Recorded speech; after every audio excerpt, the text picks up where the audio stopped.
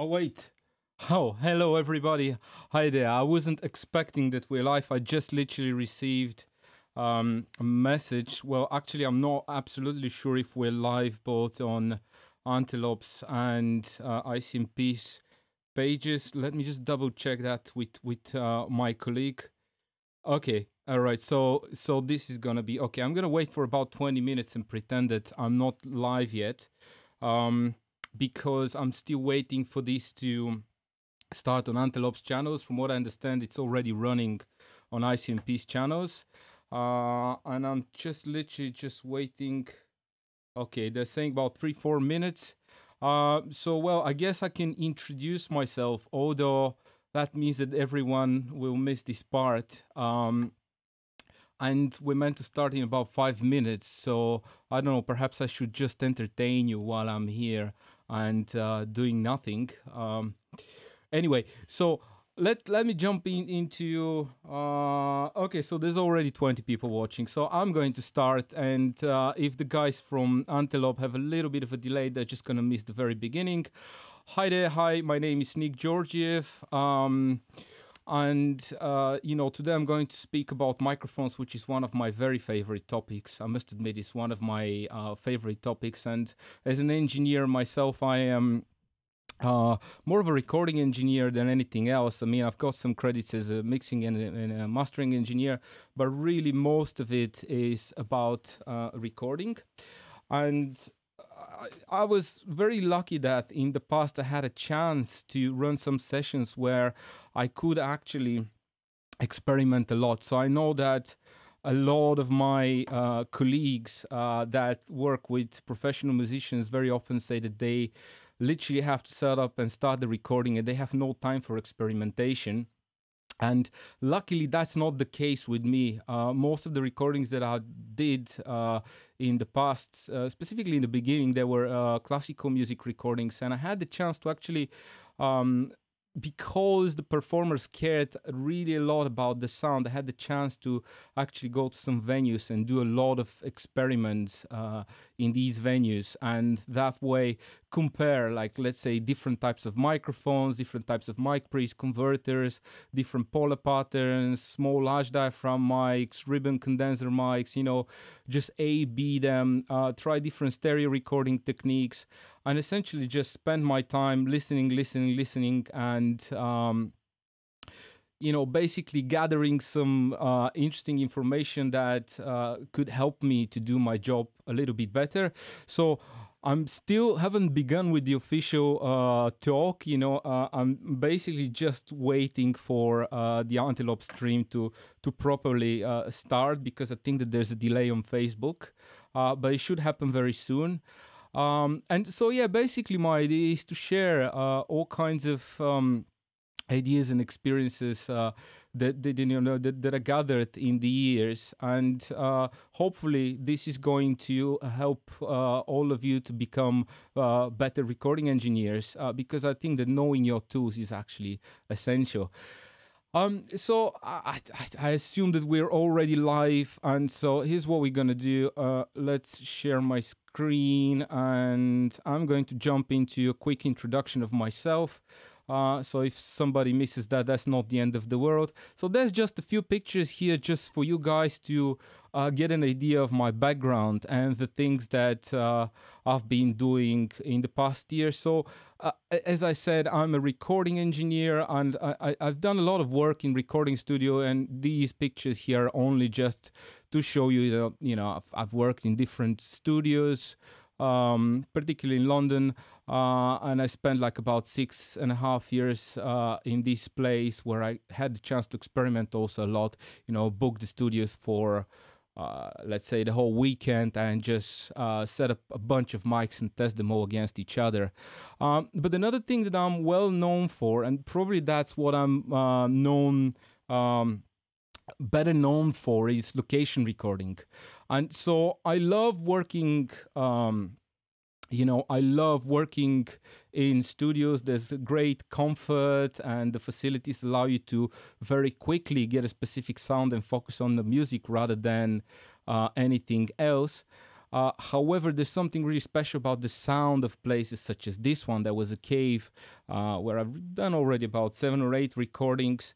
And I usually like to choose these kind of spaces because I believe that the room is a really indivisible part of the sound source that you're recording. And when you place, particularly, you know, these were drums, and this was actually from a piano session. This picture that you see right now. You know, all these, you know, these kind of instruments, you know, strings, pianos, drums, they really like these kind of spaces. So I experimented a lot in spaces like that, and particularly recording a lot of classical music. And I want to say right now that, you know, not everything that I've done is classical music, but classical music was a very important part of my training as an engineer, you know, becoming a proper engineer. And I want to actually use classical music here as a sort of comparison, as a sort of a base point where I can go back to and refer to as a reference, if you wish. Because when we talk about microphones, you will see that there's different philosophies. Now, some of these philosophies, and kind of the predominant philosophy really for a lot of microphones, particularly condenser and ribbon mics, is let's try to get them sound as natural as possible. Yeah, let's try to make them sound like the sound source, which obviously is impossible, but try to make these mics sound as close as possible to the sound source. And, you know, working in spaces like this and trying to get that, you know, taught me a lot about microphones, because there's this philosophy where you pick the cleanest possible, most accurate microphones. Similarly here, I'm recording some sounds for sound design in a very similar way. You know, you want a microphone that it's as truthful to the sound source as possible. So in a way, I will use this idea as a reference in my head. And, you know, there's a lot of other really cool microphones, like, for example, I don't know, a vintage Neumann M49, which sounds absolutely lovely, but it's a very colored microphone. Let's say an AKG C12. You know, these mics have valves, transformers inside, and, you know, they're vintage mics, so they're expected, you know, the normal that they will not sound as natural as possible. Another thing about myself is that I also work with this company called Acoustica, and I develop plugins for them. So this is actually the very first thing that I did for them. That's a you know, a channel strip with 2 equalizers and 5 compressors. Actually, there's a newer version of that with 3 equalizers. I took part in the creation of this one, but also just a little section of it. The bigger part of this one, which is a 24-channel console emulation. And, you know, it's got a bunch of EQs, compressors. And what's interesting here is actually that I happen to measure all the mic preamps of all these consoles and see the differences. And I've actually have a very, you know, a lot of experience of measuring these kind of devices and then running a sound sample through them and comparing it with another device. And that, you know, made me hear some very small nuances that a lot of people would say that they don't even exist. But, you know, if you can actually hear that in a blind A/B test, then these things most certainly exist. So that's just to give you an idea about my background and what are the kind of things that I do. So A, studio recording engineer, B, location recording engineer with a lot of experience of recording classical music, but also quite a lot of really, you know, creative, broken sounds, distorted sounds. So I don't stop there. And also plugin development, which I guess is, you know, giving me the more technical side of me as an engineer. So that's a brief intro about myself. Now, before I begin with the lecture, I want to show you this, and feel free, you know, after the event to essentially pause that and go through these materials. I don't know if there's a way for me to post a link to the PDF, but if there is a link, I will do. But anyway, you can always, you know, pause the video and check these links. So what I've got here is essentially a bunch of AES papers that were presented at different conferences or conventions, and some articles from different manufacturers, microphone manufacturers. So this is kind of the stuff that if you cover and you go through it, even if you didn't understand some of the things that I said, will hopefully help you to get deeper into these subjects. Now, one thing that I want to make clear is, okay, I have no right to show you the full AES papers here. And, you know, I spoke with some of the guys, you know, high profile people at the AES and asked if I can actually use some of the graphs from these papers. And I will do so today because a lot of these papers are not available. You can't just download them. You need to be an AES member, and student membership is actually very cheap. So for student members, all these papers are free to download. In any case, they are quite technical, but if you want to get really deep into the technical aspects of microphones, I believe these are really good papers to start with. There's also a really interesting one by Neumann, which is pretty much a book, which is called, like you can see it here. And if you go to this website, you will be able to download it for free. But in any case, if some of this stuff is too difficult to follow when you read it, I will now break it down and get to the basics of this stuff. Okay, so let's talk a little bit about the scope of the talk today. So I'm going to first go through some different designs, and I'm going to focus myself on dynamic mics, being moving coil microphones, which is what most people refer to when they speak about dynamic mics, ribbon mics, and condenser mics. And there's lots of other mics out there, so I cannot basically cover everything within the limited time that I've got for this talk. So for this reason, I'm going to stop my attention only to these designs. This is not to say that there aren't really cool carbon mics or laser mics or piezo mics and all kinds of other mics. It's just that these are probably the most common, I'd say, studio microphones. Also, actually, they're pretty much these three types of what's used in live sound. Although, as we know, predominantly, you know, particularly if you're more old school, you will be using dynamic mics for live sound, or I guess if you have a limited budget. But in any case, I'm going to talk about these three types of mics. And the way I would try to structure the talk is that if you are a beginner and you don't have a very technical background, I'm going to try to explain to you some basics. If you are more of an intermediate user, you know, an experienced engineer, but not super experienced, then definitely this talk should help you a lot. And if you're a very experienced engineer, I will try to drop actually these kind of little bonuses here and there, like some insights that I've gathered in the years that I think that are, well, I haven't seen them much on websites or on YouTube, so I guess they're relatively unique. So that's what I'm going to do. I'm first going to talk a little bit about how these different types of mics work. Then I'm going to talk about their polar patterns and then some specifics. And this is where I'm going to dive into a lot of like really geeky small details. All right, awesome. So let's see how some of these mics work. Now, I'm going to start with what we usually call dynamic mics, but I believe a more accurate way to name them is a moving coil microphone.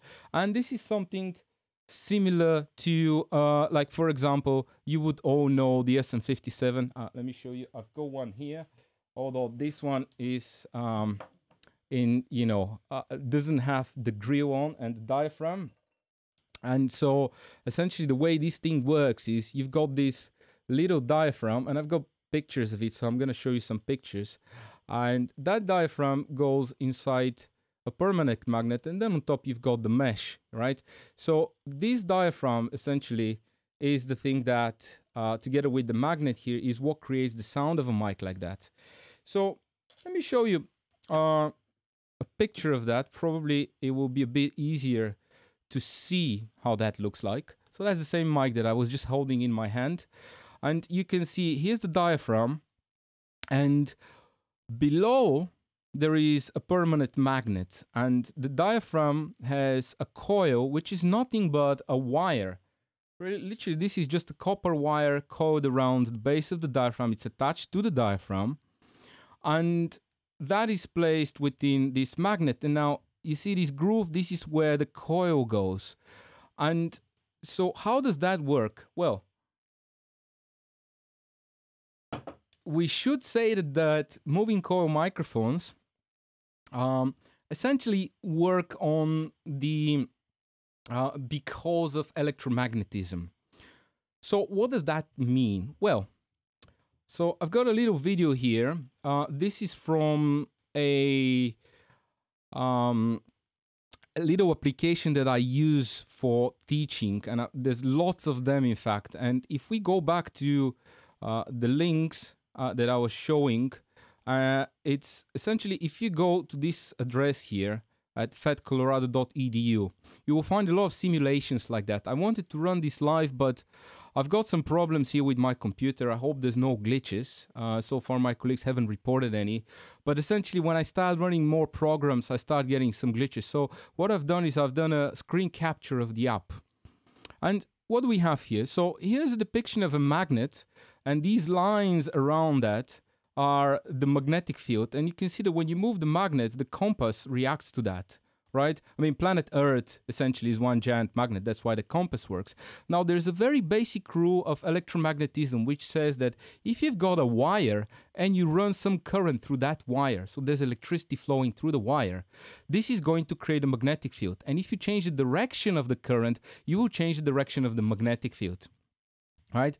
So this is really cool. Now, if I have an electrical wire, such as this coil at the back of the microphone, and a permanent magnet, what happens is that when I move the coil within the magnetic field created by the permanent magnet, this is going to induce some current into the wire, because you see the magnetic field is disturbing these little particles that are over there on the coil, and because of the magnetic field, they're forced to move.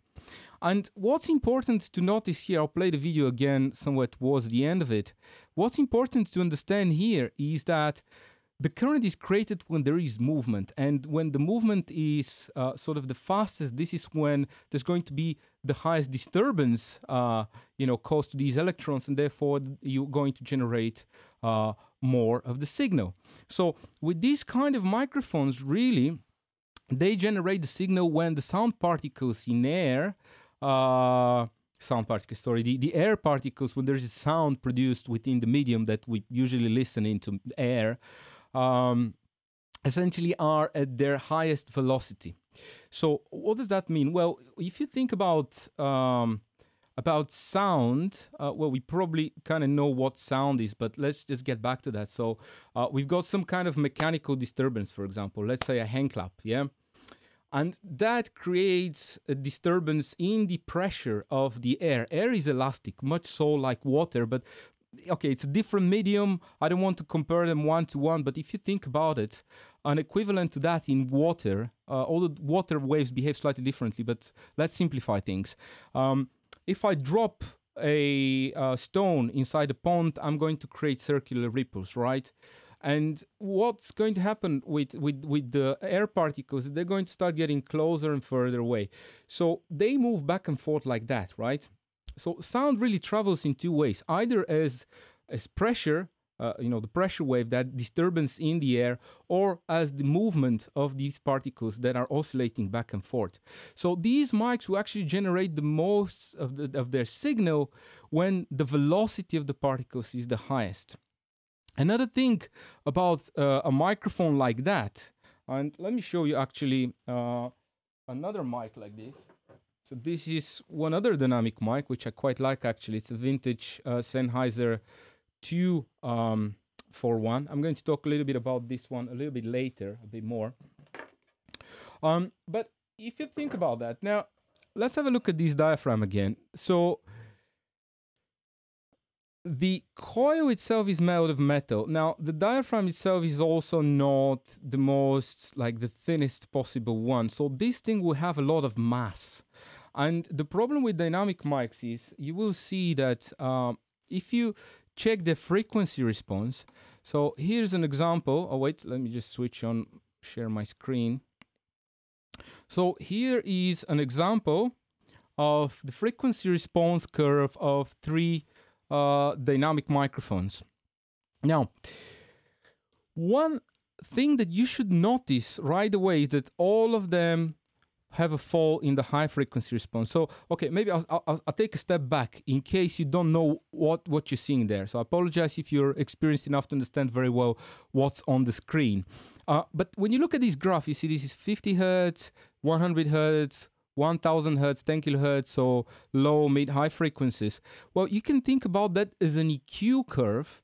This is just like me applying an EQ to my sound source. That's what a microphone will do to your sound. And, you know, every microphone will have a frequency response that it's never perfectly flat. Even in measurement microphones, if you're really pedantic and you do the measurement in a very accurate way, you will see that it's never perfectly flat. So it will always introduce some change in the frequency response of the source. It always acts as an EQ.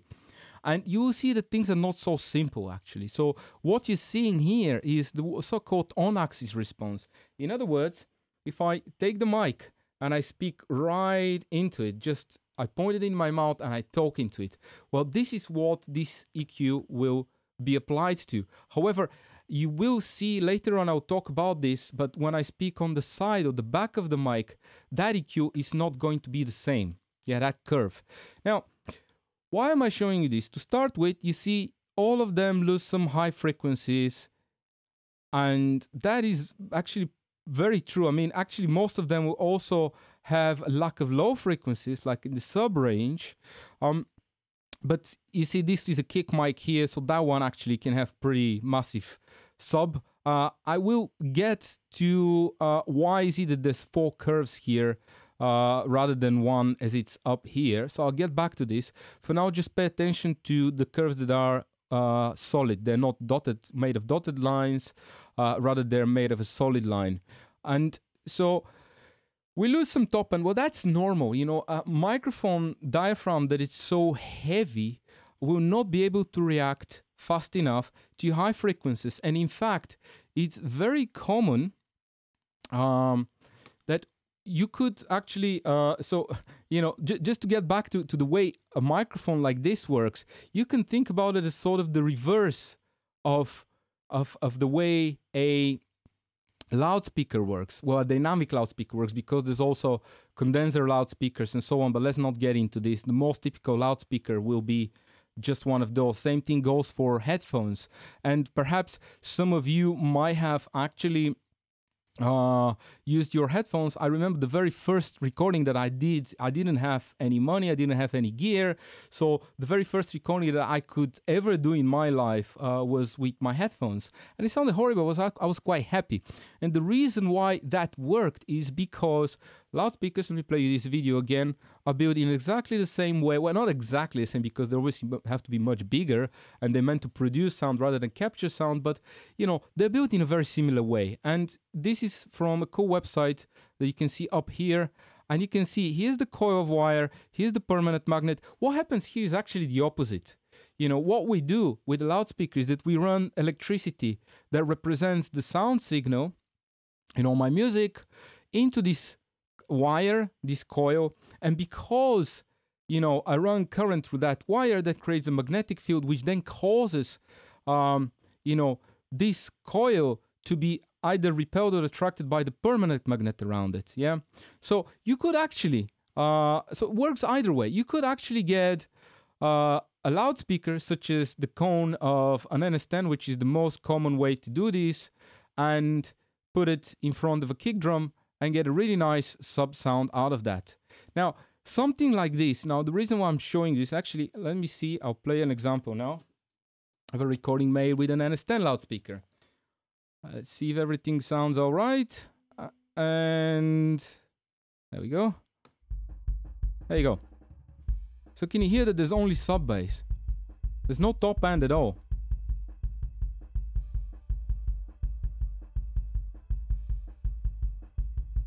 So the reason why this is happening is because obviously this diaphragm here, the one from a loudspeaker, will be even heavier. And so the result of that is that we lose all the top end. And in a more subtle way, very similar thing happens to dynamic mics. They lose some of their top end. Now, a lot of people are going to tell you that dynamic mics are particularly good in handling high sound pressure level. And that is true. However, condenser mics, and as we'll see, ribbon mics can also be made to actually handle pretty significant sound pressure levels. Now, let's have a look. So I'll get more into these comparisons later on. I first want to go through the different designs and sort of briefly explain how these things work. So another type of microphone that I'm going to talk about is the ribbon microphone. So how does that work? Well, in a very similar way to the way a dynamic mic works. So what we've got here is we've got a permanent magnet, and this is from AEA ribbon microphones. Here's another picture from Royal Labs. This is the ribbon element that's that you can find inside one of these R121 classic ribbon mics. They're awesome. Everybody knows how good these are on electric guitars. And I think it's probably a bit easier to see the construction here, so I'm going to keep this picture for now. So what do we have? We have this aluminum foil corrugated so that it can move.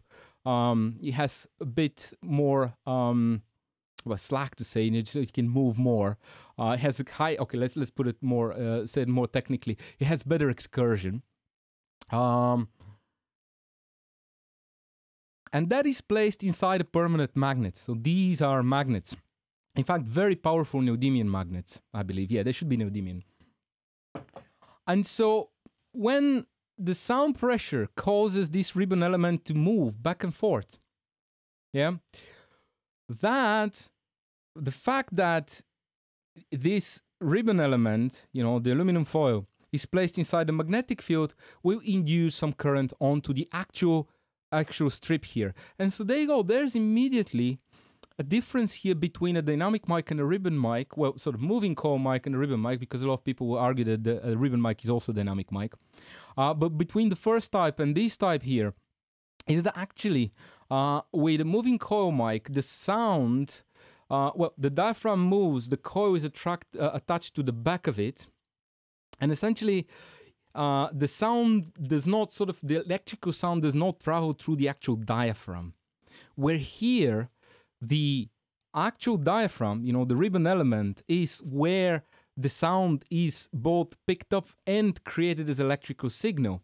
But one really important feature here is that you've got no metal coil attached to the back of that ribbon element. So it means that this element can actually react in a more truthful way to transients. And again, this is something I'll go through all these you know, design features, and then I'll get back to the comparisons, and I'll get back to this point, because I think this is a very important point.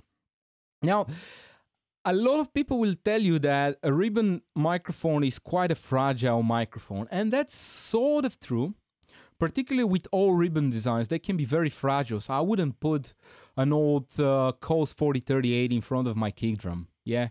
But a lot of the modern mics can actually do that. Yeah, so AEA, Audio Technica, Royer, you know, and other brands, they create ribbon mics that actually you can use on things like snare drum, loud electric guitars, or bass guitar, or a kick drum. And what's important as well is that the material and the whole resonance of this element is going to be different, but I'll get to that. So ribbon microphones, very commonly referred to as such microphones that have a very smooth frequency response. So they will very commonly also have a bit of a roll off in the top end, and quite often they will have a little boost in the low end, which we'll get to again later on today. Get back to this point later on today. But you see, one thing that can be seen here immediately is that there are some irregularities in the mid-frequency range. But if we go back to the dynamic mics, you will see that actually these guys actually have more pronounced bumps in sort of the mid-frequency or the high mid-frequency range of their spectrum. So they have these little EQ boosts in the mid frequencies or the high frequencies, yeah? And even a very, very good dynamic microphone, such as the Bayer M201, which is designed to be as clean as possible. And in fact, it's a rather small microphone. It means very accurate microphone. A lot of people confuse it for a condenser mic, it's a dynamic mic, even that one will probably have some irregularities. Like here we can see this towards the top end. So there is a way to design a dynamic mic that has a very flat frequency response, and it doesn't have any of these very audible mid-frequency boosts, but a lot of them have them. Yeah, particularly older models. And ribbons don't have that. So ribbons will have a more natural mid-frequency range, a lot more natural mid-frequency range. And some of them can actually, you know, going back to this thing about ribbons that they're quite dark. You know, here's two models from AEA, and you can see that we're losing quite a bit of mid and high frequencies with this model. And here you can see we're boosting lots the low end, cutting lots the top end. So there's about 10 dB of a difference between 20 Hertz and 200 Hertz. So actually this at 20 Hertz is probably going to go like to 20 dB. So there's a massive difference, and this mic will most certainly sound very dark, which kind of matches what a lot of people expect from a microphone like that.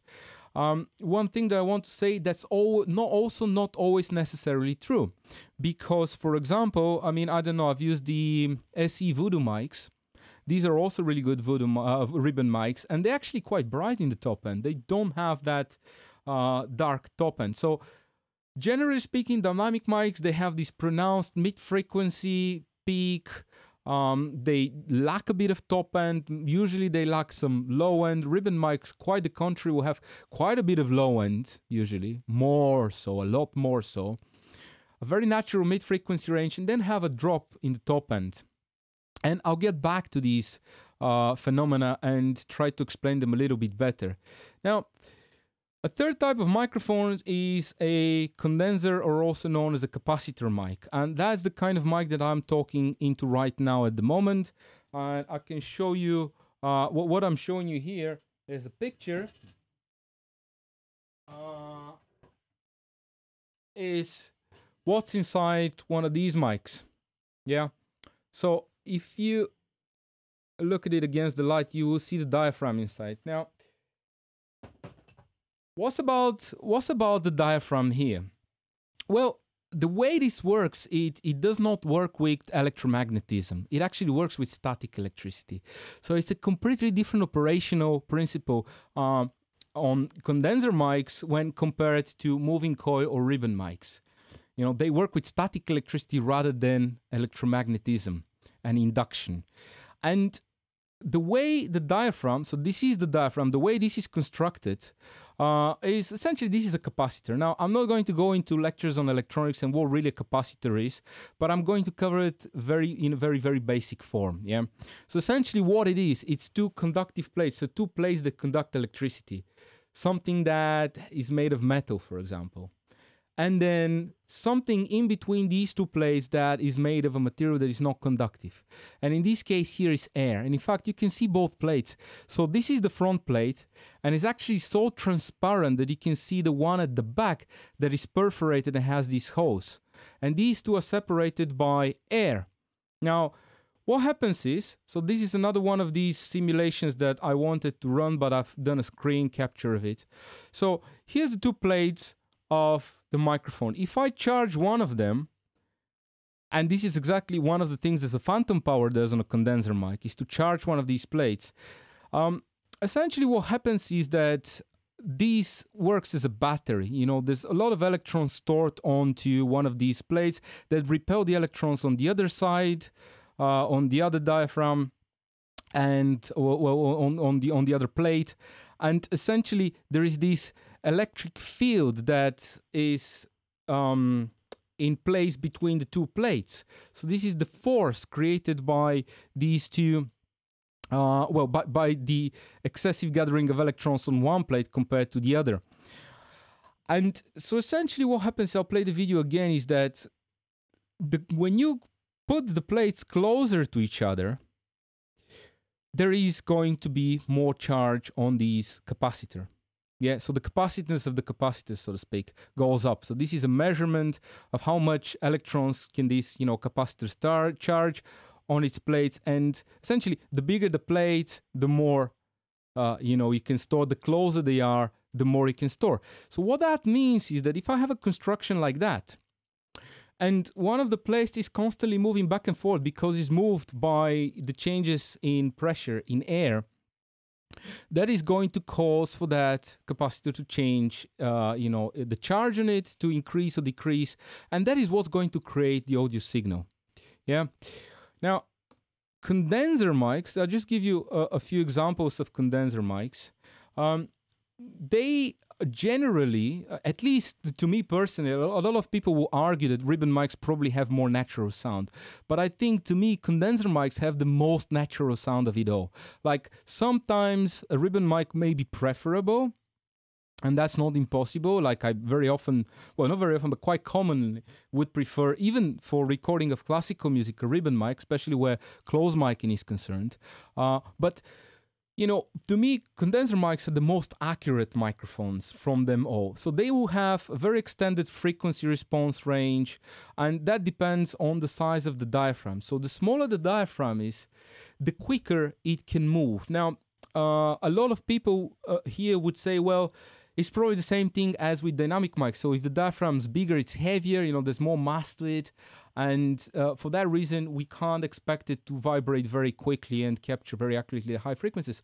Well, to my knowledge at least, I may be wrong about this, but to my knowledge, that's actually not true. So just to get into a bit more of a geeky detail, it's related to the resistance, or more accurately put, the resistance of the air between the two plates. I may be wrong about this, but in any case, smaller diaphragm microphones, like condenser mics like that, will be more accurate. And, example of small diaphragms are such as this Neumann, the Sennheiser MKH20, the DPA 4006.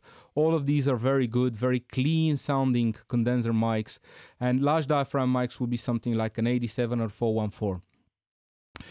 Okay, I'll get to that. Now let's have a look at some differences between large and small diaphragm mics. Now, to illustrate this, I'm going to start with an unusual example. So I told you that one of the things that I do as an engineer is to build plugins, but actually one thing that I didn't show you guys is that I also, actually, let me maybe show you a bit of that. I know there's some pictures here. So one thing that I do is I also create, I'm working on my own convolution reverb at the moment. So I go to some crazy places and I record impulse responses in these places to create something similar, well, I hope much better, but similar to, let's say, Altiverb or Space Designer or Waves IR1, a convolution reverb. And the way you do this is, well, there's many ways to do this, but one way would be to go to a place like that, put a bunch of mics, and essentially use a gun and record a gunshot. And that is going to excite the space and will give me a different result depending on the space. So I'm going to play a sample out of first this space, which is a very funny one. Like, it has this concave shape, it's made of concrete and metal, so there's a lot of crazy reflections going on. And then I have this large cave, and you can see that this here is actually a human. You can see the size of it. I mean, the walls are some like 40, 50, 60 meters, maybe even more. The ceiling itself and the walls apart from each other, maybe up to 100 meters. That's on the inside. That's again a human being there. And this is also another place that I sampled. It's a forest where you would expect to have almost no reverberation, right? Now, let me quickly play you some examples of that. Okay, I was just sent a message here. What mic is it that I'm using at the moment? I'll get back to this. It's one of these. I have one of them here. It's an Antelope Duo modeling mic. And it's a special mic, so I'll get back to this. This one has 5-pin XLR, so this is like 2 microphones, but I'll get back to this one, yeah? And I'll play some samples. I promise I'm starting to play some audio examples in a second. So let me finish with the technical stuff now. So I was talking about the different spaces and that a gunshot in these can sound completely different. Let me play you an example of that. So let's play the first one here. Oops, Reaper doesn't quite like me, as it seems. Okay, that looks better. Let me see. So here's a gunshot, a recording of a gunshot in the first place.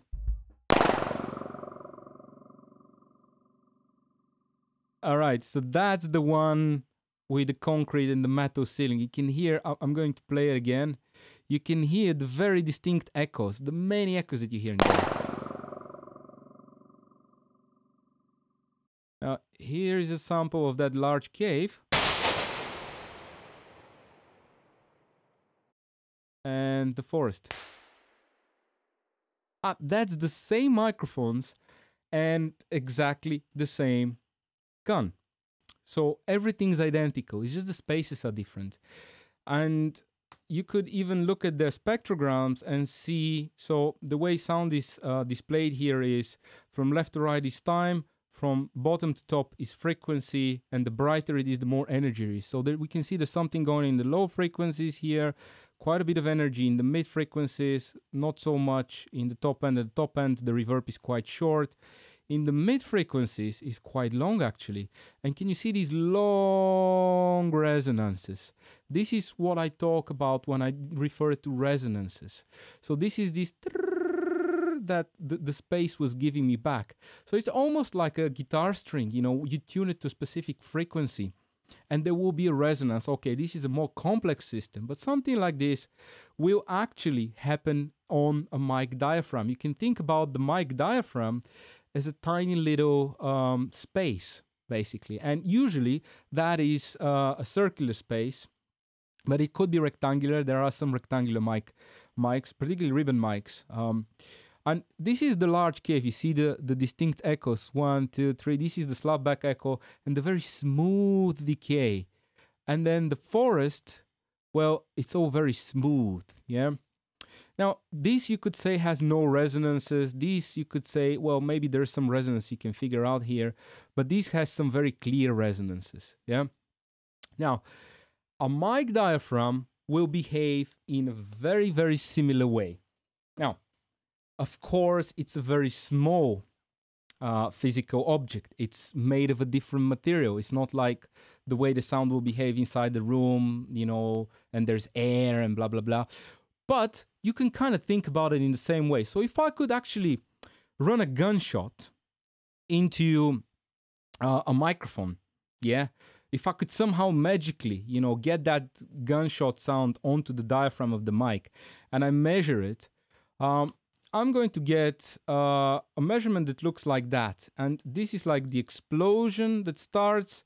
Then it's, so this is what happens is here the diaphragm goes all the way to the back from the pressure that goes to where it was. So it was like, you know, this is the microphone. And the diaphragm goes to the back, goes to where it was. And then this is the settle time of the diaphragm, where even though the sound source originally should have been just go up, then stop here and continue.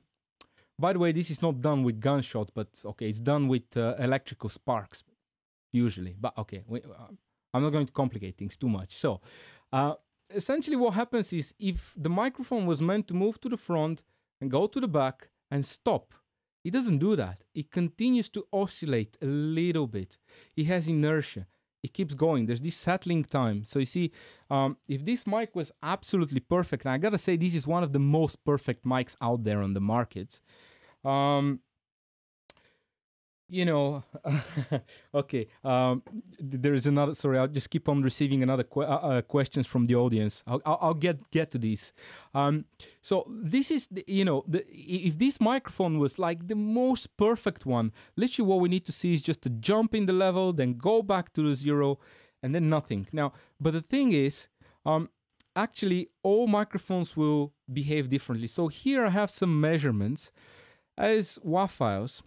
And I'm not going to open them in the software, but if I compare the waveform, these are from 5 different mics, and it's an electrical spark, so exactly the same source, which is a very short source. It sounds like a click. It's just like, yeah, like a little spark by, well, it's made with supercapacitors or something like that. But so if this is how the original sound that I'm putting into the mic looks like, the waveform of it, this is how a real mic will react to it. So the result should be this.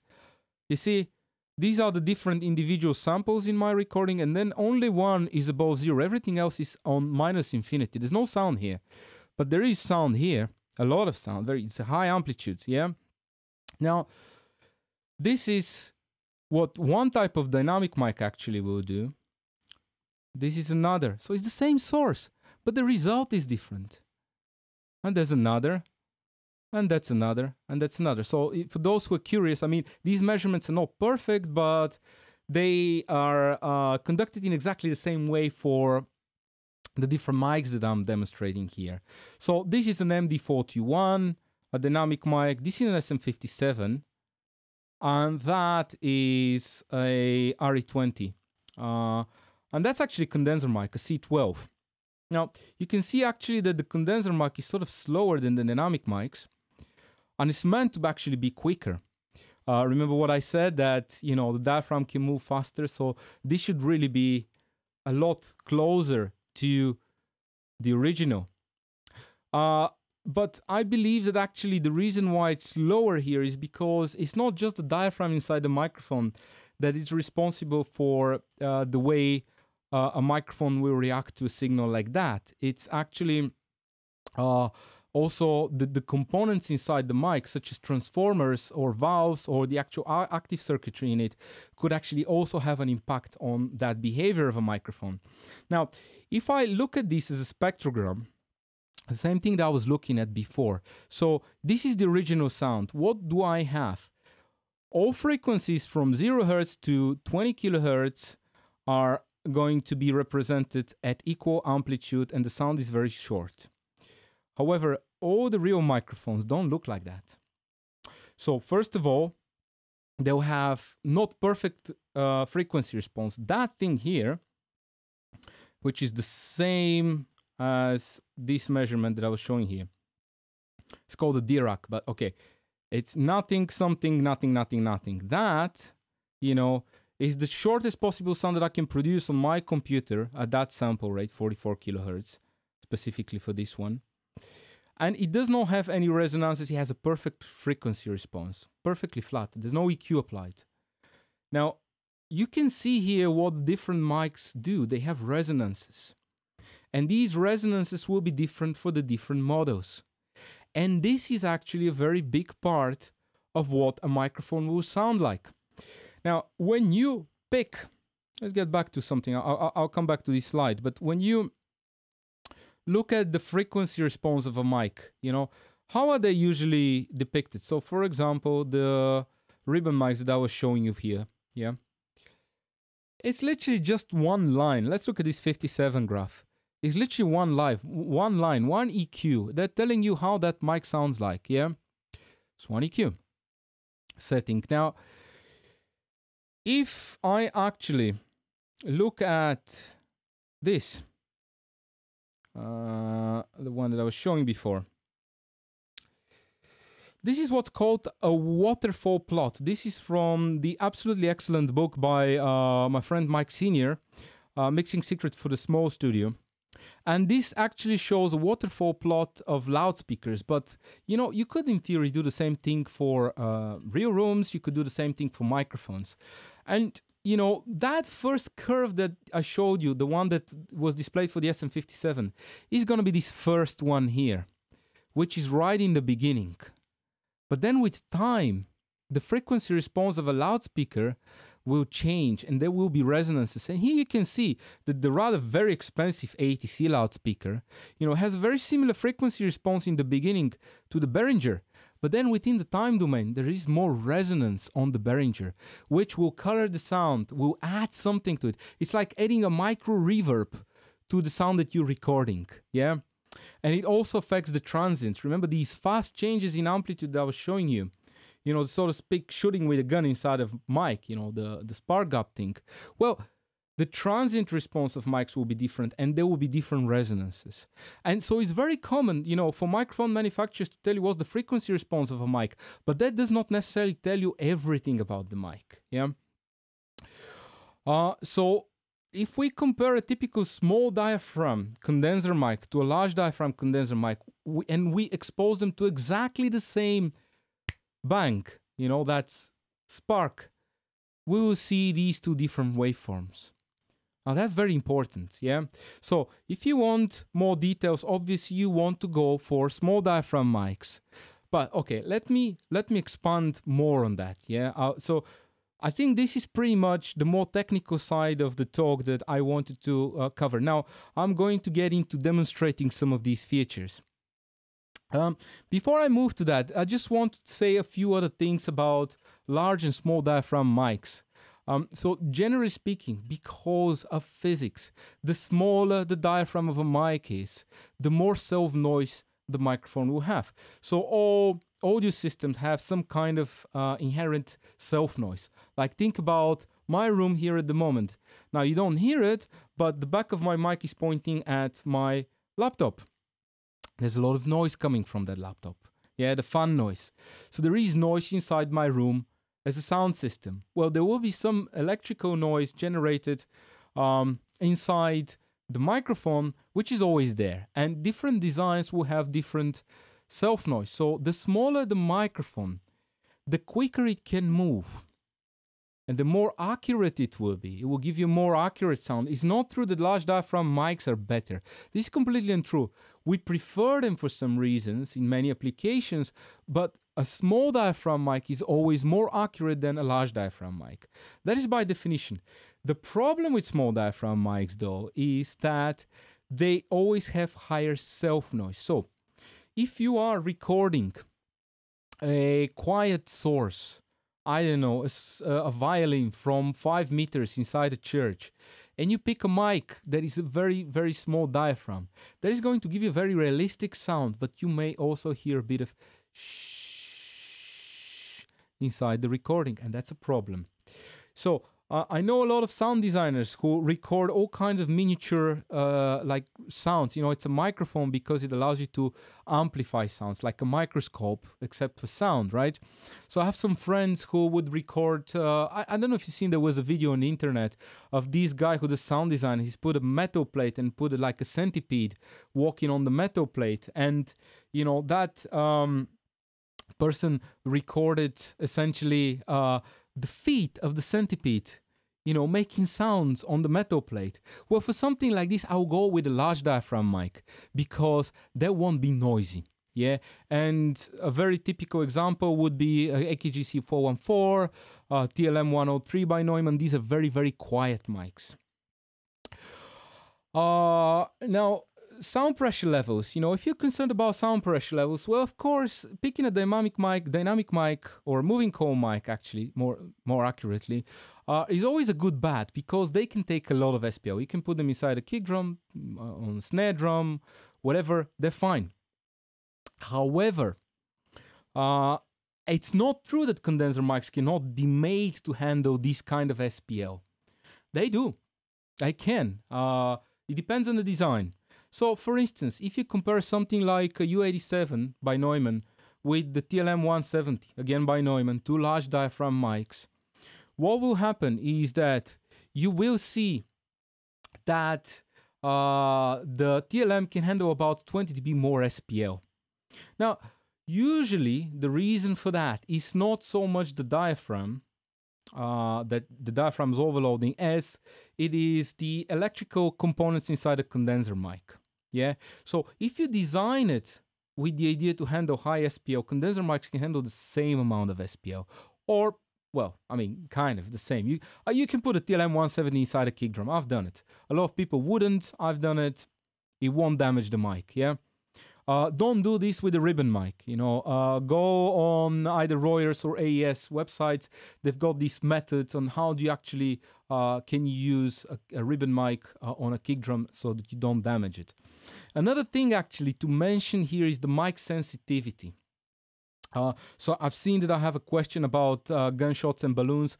I'm just gonna go through the mic stuff and I'll get back to this one. And if there is interest, I can do another session on specifically on the reverbs and you know, the whole reverb sampling and gunshots and all of that. I want to talk a little bit about mic sensitivity because that is, I think, a misunderstood concept about mics. Mic sensitivity literally means one thing.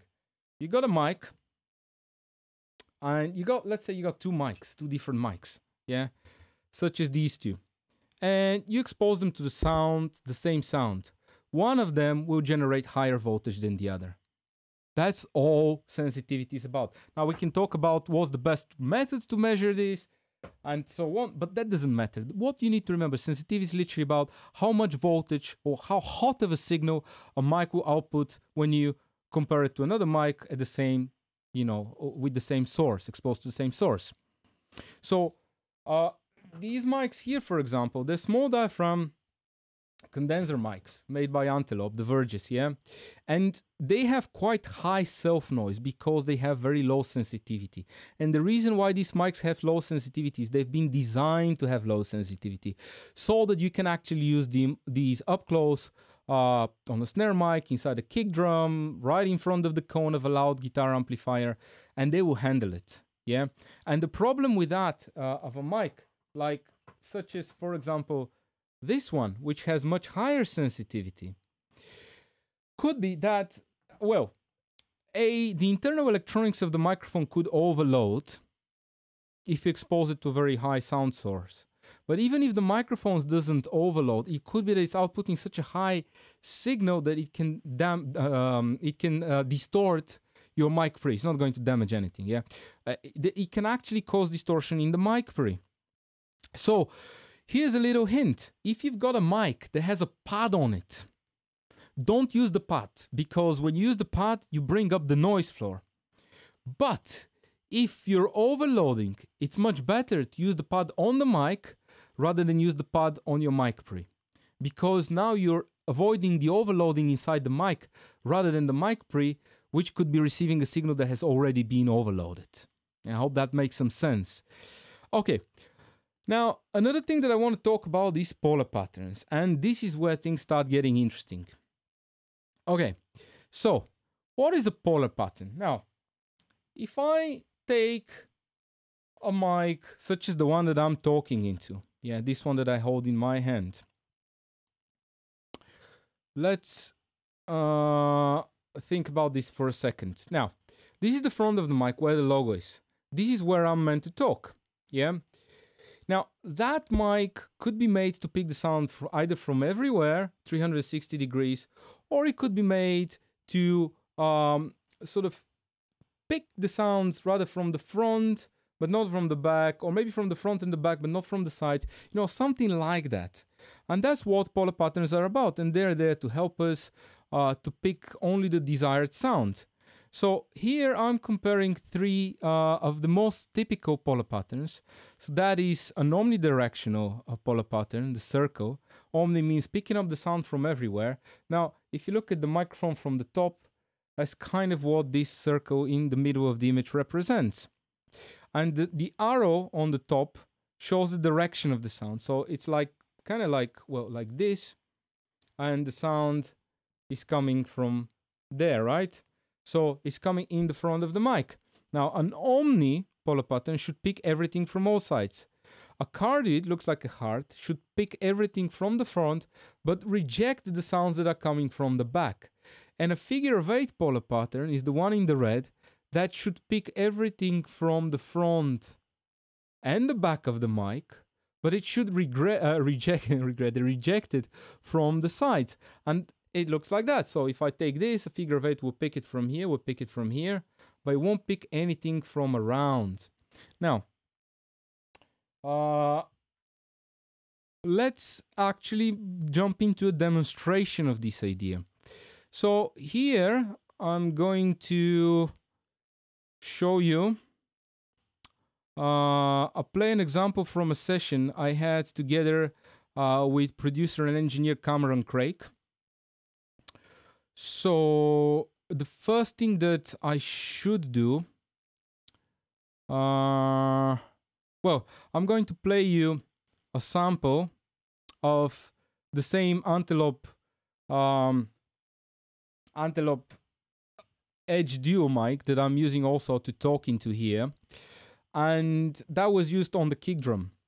And so the cool thing about these mics, I'll get into how this works, but is that because it has two outputs, it's like having two mics inside one microphone.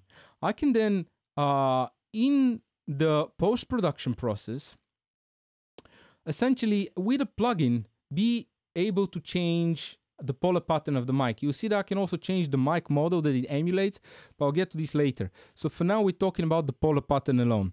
So what do I want to show you here? I just wanted, sorry, just one second. I want to give credits to Cameron and the band. And I think that I must have put the credits in the wrong place.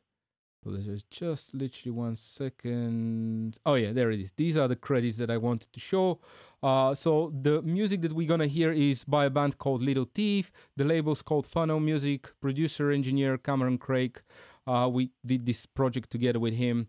By the way, I want to make a plug here. On Friday, we are going to talk with Cameron live again. That's this Friday at 5 o'clock UK time. 5 afternoon, yeah, 5 p.m. We will talk about vocal production and his work with singers such as Björk, Annie Lennox, Grace Jones, and others. And that's not going to be a technical talk. It's going to be mostly about recording, mixing, and production techniques. Yeah. Okay, let's get to that example. Let's hear this kick mic. And the reason why I picked it is because it's very telling. Like it really shows how the polar pattern affects the sound. Okay, let me show you something here, and that is how everything was situated in the live room. So Strong Room Studio One, I mean, this is just a very rough drawing of it, but we had the drums on one side. Then there is a guitar booth on the side, a vocal booth here, and there's something like a booth between the studio, the live room, and the control room, which is down here. And so we had the bass amp sort of on this side of the room, the drums on that side of the room. The Edge Duo is pointing at the kick drum in this direction. So if we think about the polar patterns, if I use an omnidirectional polar pattern, I should pick all sounds from the room, like from everywhere. If I use a cardioid polar pattern, I should pick mostly the kick drum or the drums, because you see I'm rejecting the stuff at the back. I'm picking it up somewhat on the sides, kind of half of the reduction, and then I'm not reducing anything from the front. And a figure of 8 will pick the drums and the back of the room, which means that both in Omni and figure of 8, I should be getting a lot of the bass and the drums. But in Omni, I should also get more of the reverb of the room. Yeah, let's have a listen to that. See how good of an example this is. I think it's a very good example. So here's my plugin. Now, currently the mic is set to cardioid, but I can fully vary the polar pattern from figure of 8 to cardioid to Omni. So let's hear it in cardioid, which is the way this was designed to, it was intended to be used. So we get just the kick, right? Now see what happens when I go to Omni.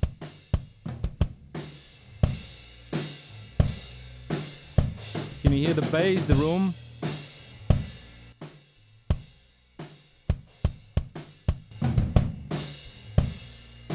And if I go the other way, well, I've got the kick and the bass now. The back of the room. And what I can do is actually, I can still be in cardioid, but here I've got another instance of the same microphone. Well, it's the same track that I duplicated in Reaper. And so essentially, if I switch between the two tracks, what I've done is I've swapped essentially the front and the back of the mic on the second one. So now I've selected cardioid for both of these. Now what you're going to hear is the first one is aiming at the kick, where the second one is actually aiming with the back of the mic at the kick, and the front of it is aiming at the room. And you hear it's a very different sound.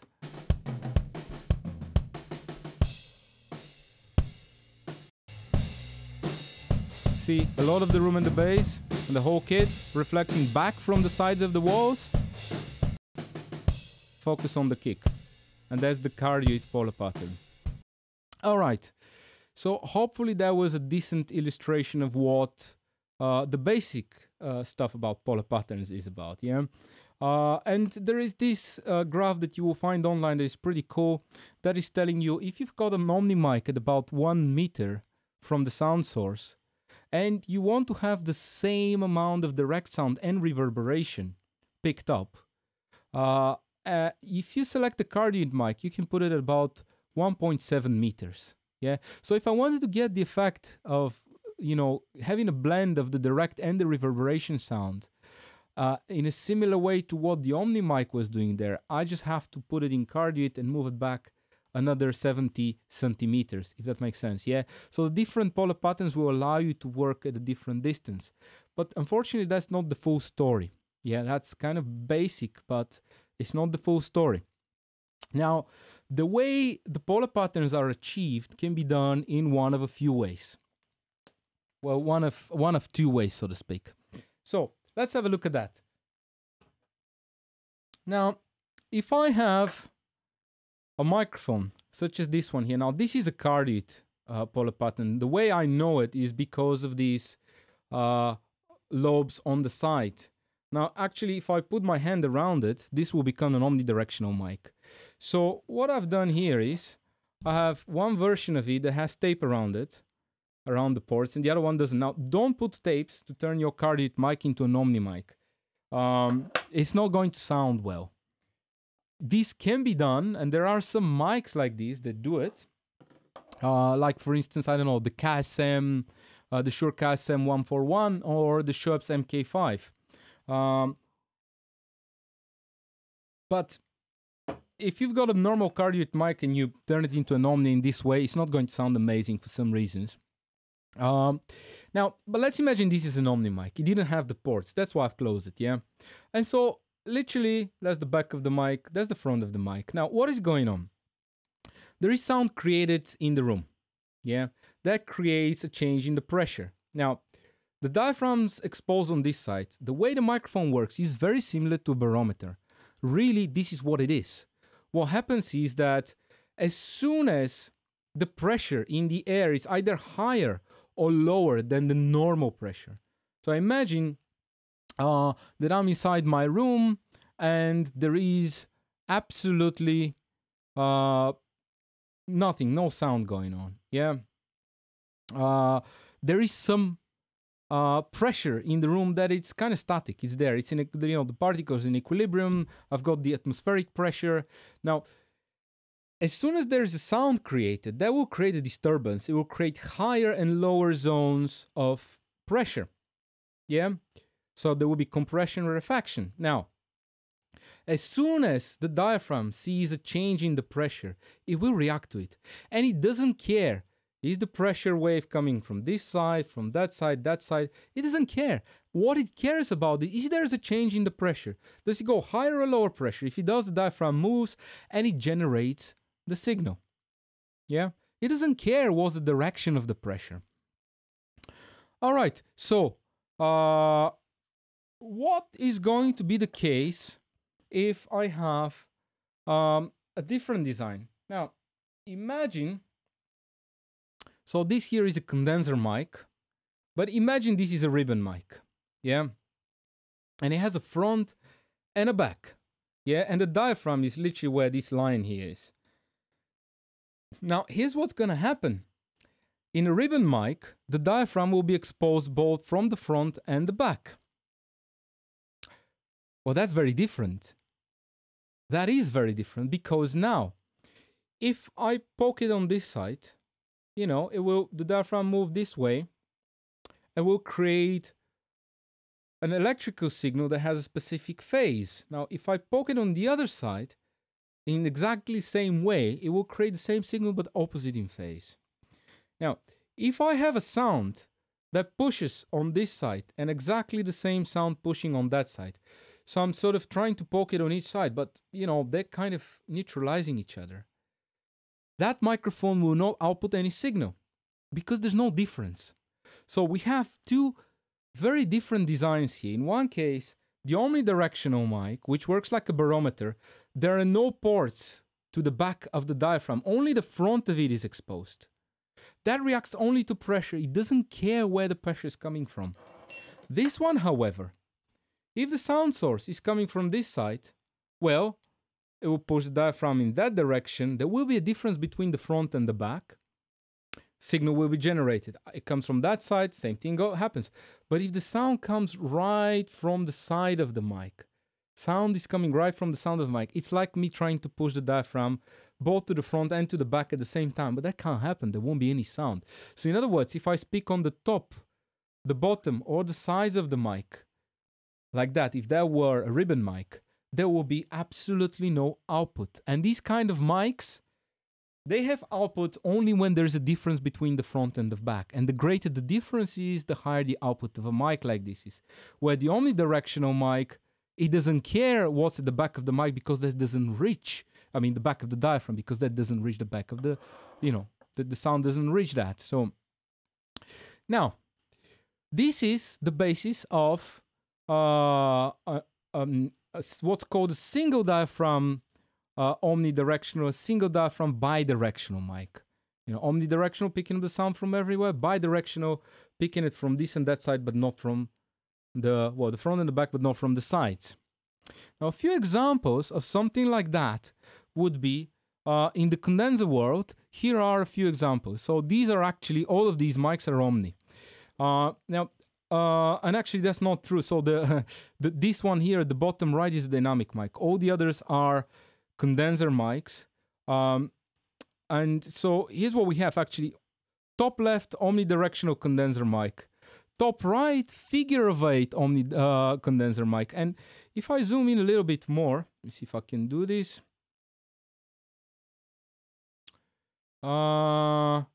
You will see that this one is exposed on the front only, where this one is exposed on the sides. So the diaphragm here actually is not going to be like that, it's going to be like this. Yeah. Then, and both of these mics are single diaphragm mics. There's one diaphragm there. Well, it's the front and a back plate of a capacitor, but only the front is exposed to the sound. In this one here. Here is the front and the back that it's exposed. Again, a single diaphragm mic. Another omni mic, single diaphragm, only the front of it is exposed. Another 2 omnidirectional mics. This is a dynamic mic. So it's very common that dynamic mics are usually either cardioid or hypercardioid or supercardioid. Yeah, one of these types usually. But I'm giving you here an example of an omnidirectional dynamic mic. And it's the same mic that I showed you before. It's this guy here. This guy was designed to be placed on a necklace under, you know, on the chest of a radio presenter. And for that reason, it's omnidirectional. You know, it's meant to pick the sound from kind of like all directions. So we can get into details about that. But I think that we're kind of running out of time. So I want to speed up on some of these things. So this is a very good example. The MKH20, the DPA, the Neumann KM183. These are very good examples of a single diaphragm omnidirectional mic. These are very good examples of, well, the first 3 of bidirectional single diaphragm designs. And these are all ribbon mics here. And what I'm showing you here is that ribbon mics have figure of 8 polar pattern. Now, usually, you can actually design a cardioid, you can design an omnidirectional ribbon mic, but it's not really practical to do this. Sometimes there are exceptions, such as the Bayer M160, which is a hypercardioid ribbon mic. There's one by AEA, hypercardioid live sound mic, a ribbon mic that they've designed. But usually ribbon mics are going to be bidirectional. And they follow exactly this idea. You know, the front and the back of the mic are going to be exposed to the sound pressure. Now, here's the funny part of that. So let's look at this for a second. Now, I told you that an omnidirectional mic doesn't care about where the sound's coming from, and it's represented by this circle. This arrow actually is the front of the mic. I'm sorry I didn't put it on the top as with the other graphs, but the following graphs are all going to be essentially following this logic. The front is on this side. So if I were to hold the mic, it's like that, yeah? This is the front of the mic. Now, here's my omni element. That one is always in phase. It doesn't matter where the sound's coming from, the phase won't change.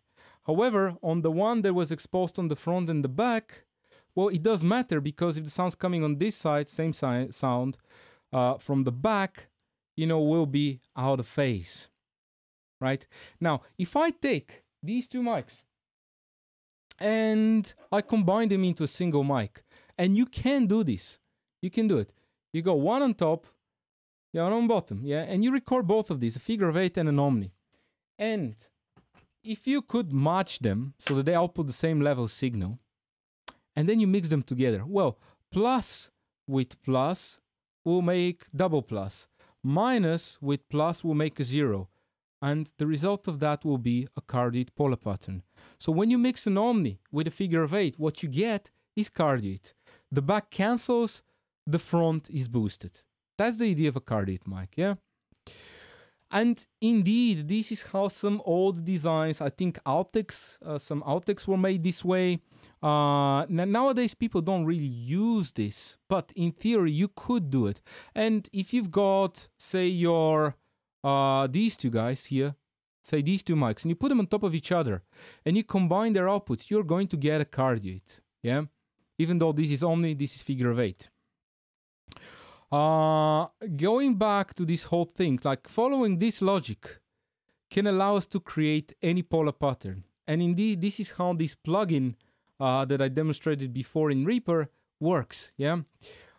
Essentially, it's a slightly different idea there, but if we mix the omni element with a figure of 8, 50-50, we get a cardioid. However, if we mix 70% of the omni and 30% of the figure 8, we get what's called subcardioid. If I mix 25% of the omni with 75% of the figure of 8, I get hypercardioid. So this way, by blending them together, I can actually get any polar pattern that I want. So that's pretty cool. Now, that's not always how things are done. Like with single diaphragm mics, the way this usually is done is with these ports that I was talking about earlier. So this is the Neumann CAM 183 Omni mic. This is a cardioid mic, 184, 185. I think it's a hypercardioid or super. No, I think super or hyper. I can't remember. I think it's hyper. And you see, this one doesn't have any ports. But these two, the directional one, have ports. Now, what happens is that when the sound on this cardioid model comes from, is designed in such a way that this is an acoustic labyrinth. It provides a delay for the sound that comes into the mic. Now, what happens is that when the sound comes from the front, the stuff that comes through these ports and directly hitting the diaphragm will be in phase. Just when it comes from the back, the stuff that hits directly this and comes through the ports will be out of phase. And that way you create a cardioid polar pattern. Yeah. So it's not like mixing two mics together, but it's with these ports at the back of the mic. Now, if I take two of these cardioid mics, I imagine that I take two of these capsules. Yeah. And I put them back to back. So one pointing this direction, the other one pointing in that direction. I will get into the way most of these things work and the way my microphone here, the one that I'm talking into, works. What this mic really does is two cardioid mics. So one of them points in this direction, the other one points in that direction. If I sum the two cardioid outputs together, I get omni, because this one's picking the sound from this side, that one's picking the sound from that side. Combine them together, they're picking the sound from everywhere. If I invert the phase and I do the same thing, yeah, I will get a figure of 8, because now I get the positive phase on that side, the negative phase on that side, and the sides are cancelled from the two cardioid elements. And this way I can create any polar pattern. And this is essentially how this is done in most microphones. So not all microphones are single diaphragm mics. A lot of them would be just like this one, the Edge Duo here, which is a dual diaphragm mic. And this allows us to create these different polar patterns by simply blending the two outputs. On most mics, such as, let's say, let's give some examples like C414, Neumann U87, U67, U47, TLM 170, yeah. All of these mics, they will be achieving the different polar patterns by using two back-to-back cardioids. So these are dual diaphragm mics opposed to the single diaphragm mics. And there is a very important difference here. You will see, I'll get to this. So this is the very last part of today's talk, where I'm going to get into really geeky stuff for those of you who are more experienced.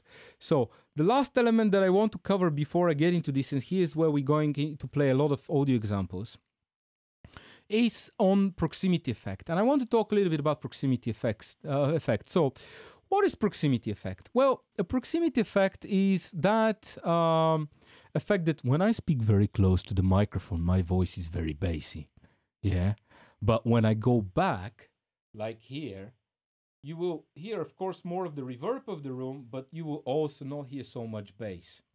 So, in other words, the proximity effect is that thing that causes a directional mic. It does not happen in omnidirectional mics, but in directional mic is that thing that will cause the sound to get bassier when you speak or you record something from a close distance. But it works also in reverse. When you're far away from the source, you start losing low end. So the low end is either boosted or cut, depending on how far from the sound source you are. Now that's the basic explanation of proximity effect. Why does it happen? A lot of people won't tell you that. Now I want to try to explain you very briefly why the proximity effect happens. Now, imagine my example. Remember when I was talking about the pond and there's no wind, there's no waves, there's no nothing, the water is still, and I just drop a stone in the pond. That creates ripples and waves around where I dropped the stone. Imagine what you're seeing here is these waves, you know, these ripples. Now, the flat line would be the diaphragm of the mic. Now, if that's an omni mic, it doesn't really care how far from the source is. It can be very far, it can be very close. It reacts to the pressure. Is there high pressure, low pressure? Diaphragm reacts. The output signal is there. It doesn't care. However, if we get to that single diaphragm figure of 8 mic, imagine that I put a ribbon mic on a kick drum. And I have 3 scenarios that is very close, somewhere midway, and very far. Each one of these will sound very different. The one that's very close will probably sound larger than life, bassier than it is. The one that is kind of in the middle is probably going to sound natural, and the one that is quite far will probably sound quite thin. It will have no low end, or not much low end. And here's what happens.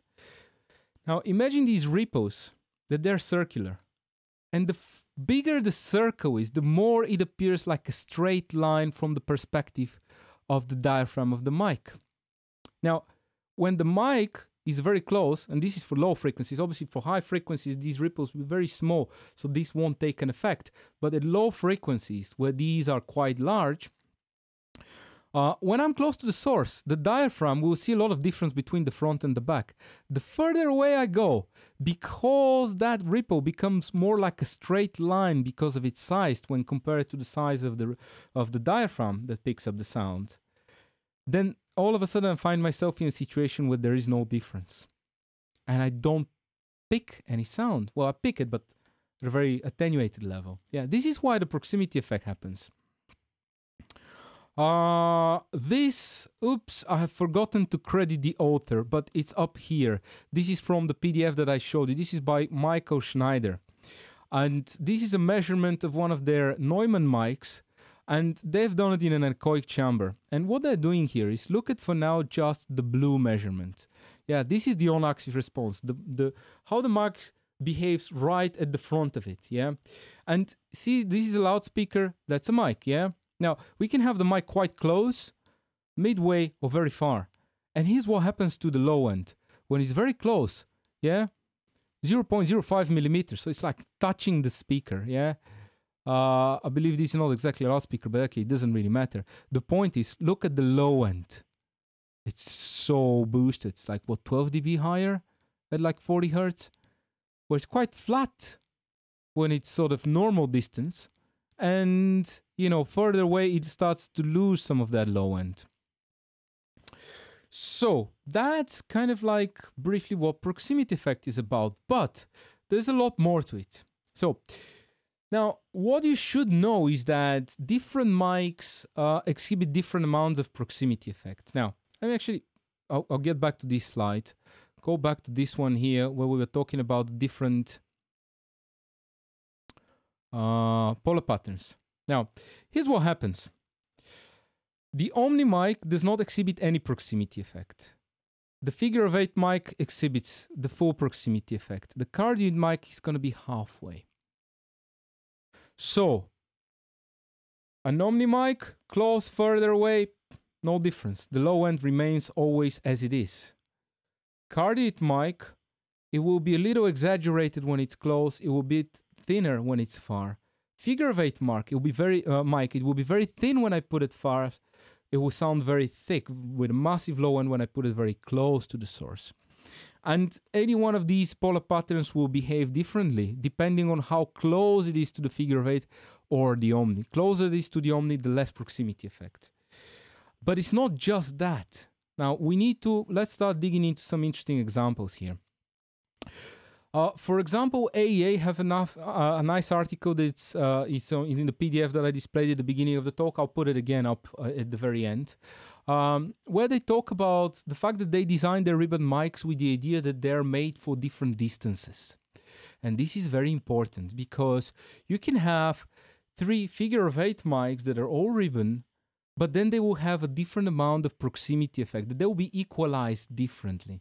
So a mic such as this one here at the bottom, the R88, will have a massive low-end boost, yeah?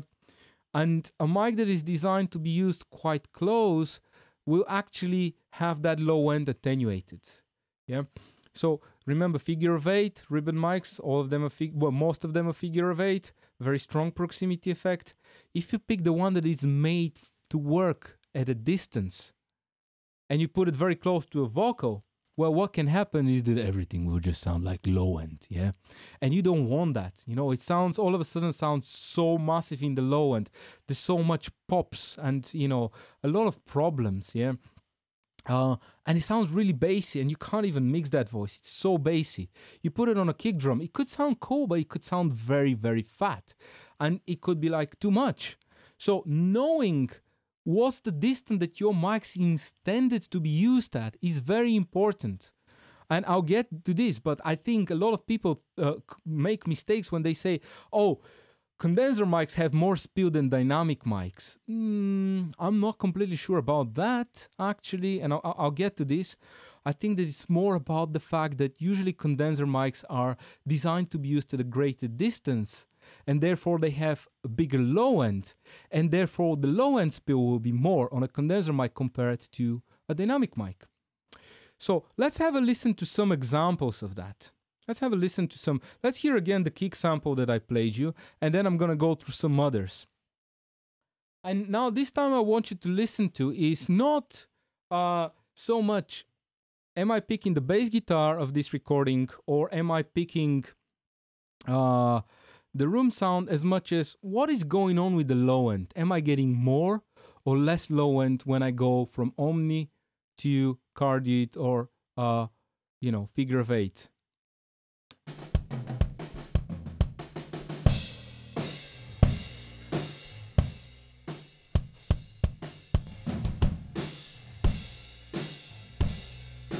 Okay, so the low end actually starting to become less on the figure of 8. Yeah? That's because I'm quite far from the source in this case. Well, not really far, but relatively far. I want to play you another example, maybe something that is a lot more obvious. But before this, actually, let me demonstrate to you something really cool here with this kick mic. So, what I said here is that some mics will be designed to be used quite close, and some will be designed to be used quite far. So here's what's going to happen. I'm going to put this mic on figure of 8, and then I'm going to switch the model to a ribbon model. And you will hear, I guess, quite a significant difference, I think. So let's listen to that. Figure of 8 condenser mic, the original mic that we used, no emulation.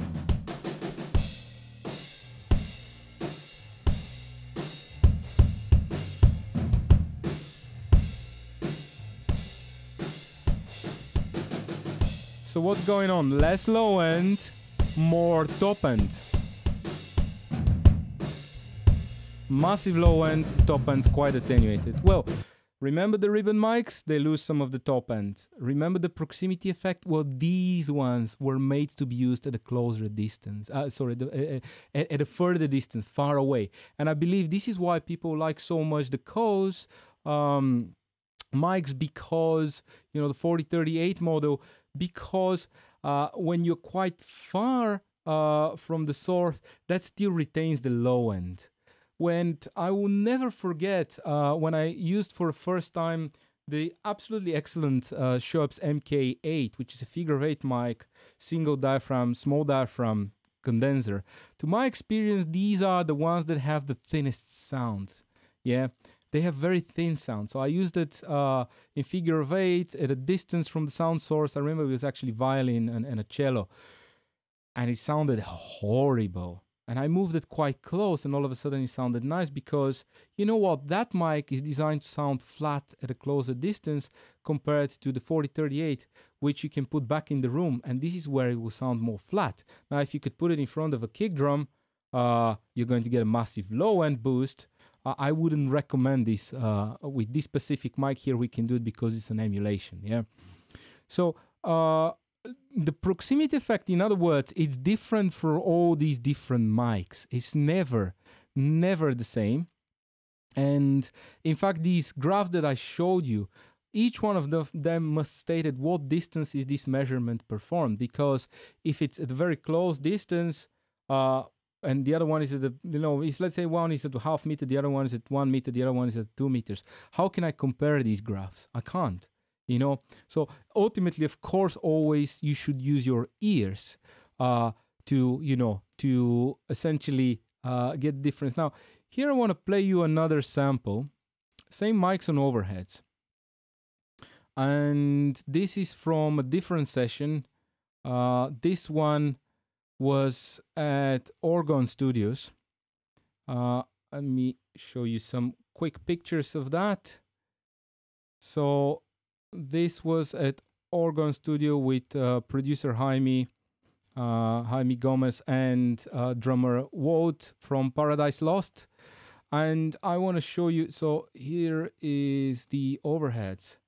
And I've got two of these mics, and what we're going to do now, we're going to listen to them at different polar patterns. Yeah, and we see how the proximity effect and the spill changes drastically. And just so you can see kind of the size of the room, it's a very nice, rather large, maybe you can see a bit more of the room here. But it's a rather large room. It's quite nice. So let's hear that. And I'm going to put up the plugins for the two mics. And so I've got left and right mics here. And here's how they sound in Cardioid.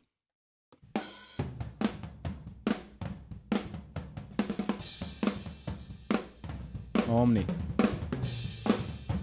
Listen to that low end. Again, because the overheads were quite far, when I go to Cardioid, I start losing the low end. And if I go to Figure 8, I will have almost no low end. Let's have a listen to the comparison between Figure 8 and Omni.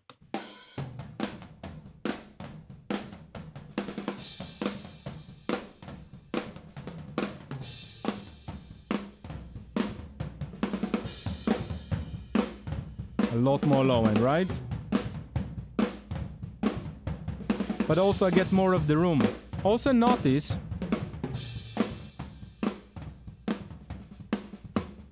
when I go to Cardioid, how actually mostly the skin sound, the top skin of the toms, and you know, is what's really audible, and the snare, yeah. When I go for Omni, I kind of hear the whole drum kit, you know, all these reflections of the drum kit around the room getting into the mics. Let's hear this one more time, and I'll play some other examples.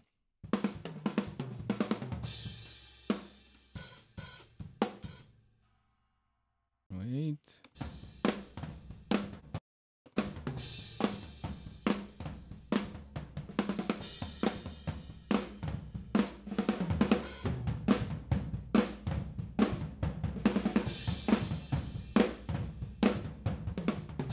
Now, another thing that you can notice here is that actually when I go to Cardioid, things become more... Oops, I just realized I wasn't sharing my screen to show you, but you were hearing it. So, you know, Omni, like that.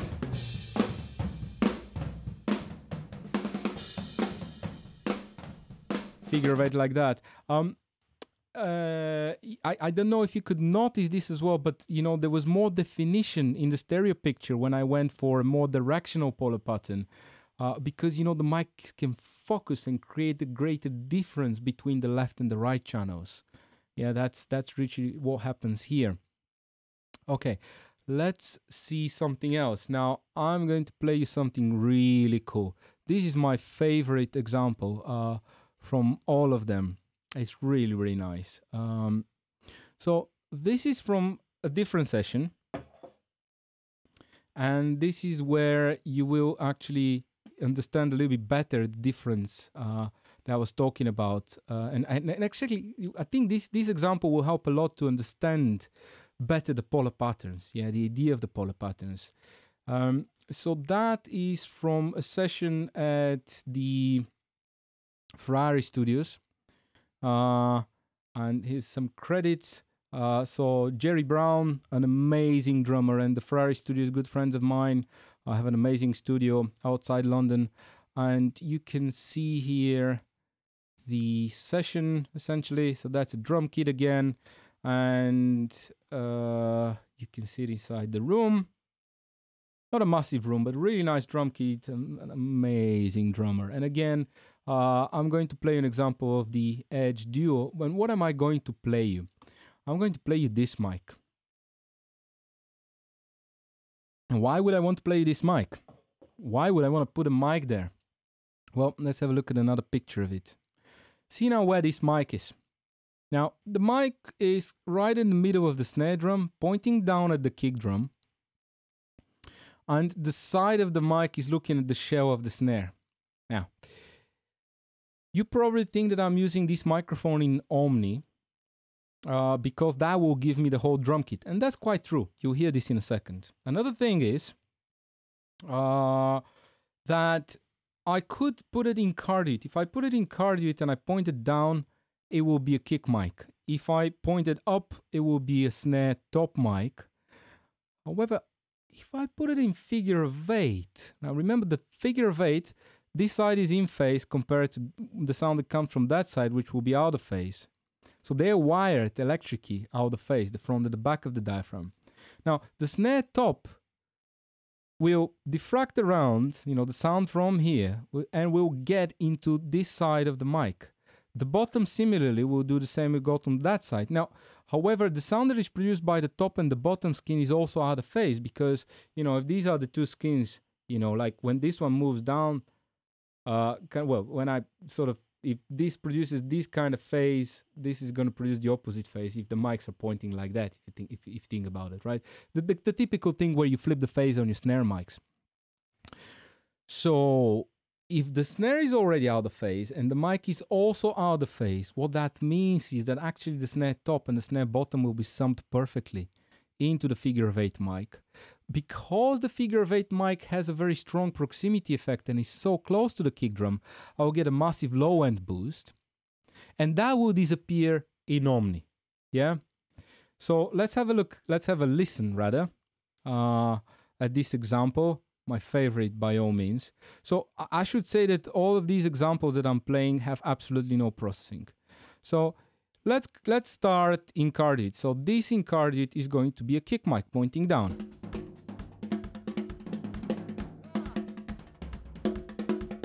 Well, actually this is a snare mic, it's pointing up. Yeah. Now if I put it in Omni, yeah, let's have a little loop.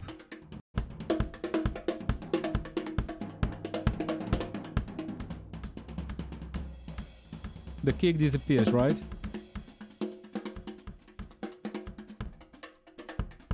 But now check what happens in figure of 8. Wow, listen to that low end. Yeah, this section here.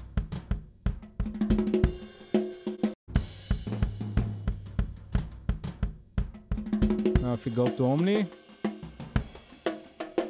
it's a completely different sound. I get also more I kind of lose the thickness of the snare here, but you see the kick sounds very flat.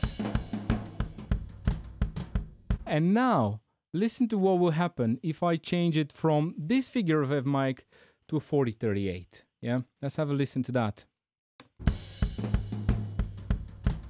Or maybe 121. Isn't that low end?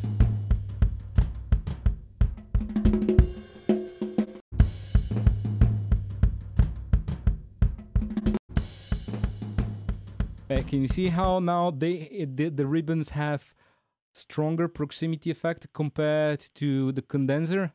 This is what I was talking about before that. Okay, I can see that we're kind of running out of time. So I need to leave some time for questions. I wanted to play some other examples actually, and I've got a few other things that I wanted to say. Okay, so I'll be very quick with this stuff because otherwise, yeah, this can last for 3 hours. If you see mics with these kind of ports, yeah, that means that this is affecting the proximity effect, but it's reducing it. That's the idea. So longer mics with a lot of ports, well, they could either be very directional, like shotgun mics, or something like that usually affects the proximity effect and minimizes it. Yeah. And let's jump into some more of the geeky stuff. Yeah. So remember when I was talking about single and dual diaphragm mics? I want to show you something here. So this is from a paper. Again, it's linked to the PDF. Sorry, I've forgotten. No, yeah, I haven't credited this one. I should have. This is from an AES paper made by Shure. Very, very interesting. So I want to touch on that because a lot of people say, you know what, dynamic mics for live sound, that's the thing. And condenser mics, nah, that's too much bleed. There's too much, you know, feedback. And you know, that's not necessarily true. Now, here's what happens in my opinion. First of all, dynamic mic, yes, it does not pick the top end so much. So let's say you have a mic on the snare. The hat is going to be, the top end of the hat is going to be quieter in a dynamic mic than a condenser mic simply because the condenser won't pick it up so well. Sorry, the condenser will pick it much better, actually. The dynamic won't pick it so well. But there is a much more important part here that a lot of people have missed. And this is about condenser mics. And actually, this is a measurement that I only recently discovered. And I was like, oh, wow, okay, this is very interesting. So these are two cardioid mics. One is a single diaphragm. The other one is a dual diaphragm. So remember, one has only one diaphragm. The other one is back-to-back cardioid, such as the Edge Duo here. Now, they are usually designed to be used at different distances. Usually single diaphragm mics, not absolutely always, but usually single diaphragm mics, small diaphragm mics. Dual diaphragm mics are not always, but usually large diaphragm mics. Now, if you think about it, now it's a cardioid mic. Look at this. So these are three different distances. Here, at the bottom, I have a very, very close distant measurement. And the polar pattern measurement, the actual polar pattern measurement of a mic, like that, two mics. Single, dual diaphragm. Left is single, right is dual. Now, see, this is at 6 inches. What is this telling me? That at 100 hertz, actually, the single diaphragm is going to be not a cardioid mic at all when it's very close to the source, and even at 1 kilohertz, it won't be a perfect cardioid. Yeah? But if I push it further back to about 8 feet, it becomes a really, really good cardioid mic with very good rejection at the back, both at the high and the low frequencies. The dual diaphragm one, it does not behave like that. Not quite the same. That one is a better cardioid when it's quite close to the sound source, but it's actually worse cardioid when it's further away. So what this is telling me right away there is that if I'm concerned with a proper close miking, I probably, and I want to go for a condenser mic, I probably want to go for a dual diaphragm mic, such as a 414, 87, Edge Duo. If I am actually going for close miking and I want a perfect cardioid polar pattern, I usually will, I would usually put that back in the room. Now, to all of that, you should also consider the different amount of proximity effect. I remember when I was mixing classical music, mostly my EQs would be low shelves to either cut or boost the low end to compensate for the proximity effect, and high shelves to boost the top end, which in some cases could be lost. So I know I'm running really, really over the whole thing, but I've prepared these materials and I'm just gonna go through. This is both to the guys from ICMP and Antelope. If you think that I should call it a day right away, just text me. But I see no messages from them, so they're probably not so angry at me. Now, another thing that you should always consider, is very important, is the high frequency response of the microphone off axis. So when we talk about polar patterns, you should always think about how does that mic behave in the 3D, not just on the front of the mic. Now, most mics, are not going to have perfect polar patterns. So, generally speaking, figure of 8 mics have the best uniformity. Now, what happens is that Omni mics will lose high frequencies either at the back of the mic. So, if we have a design similar to this one, we will lose high frequencies. Just let me find the mics.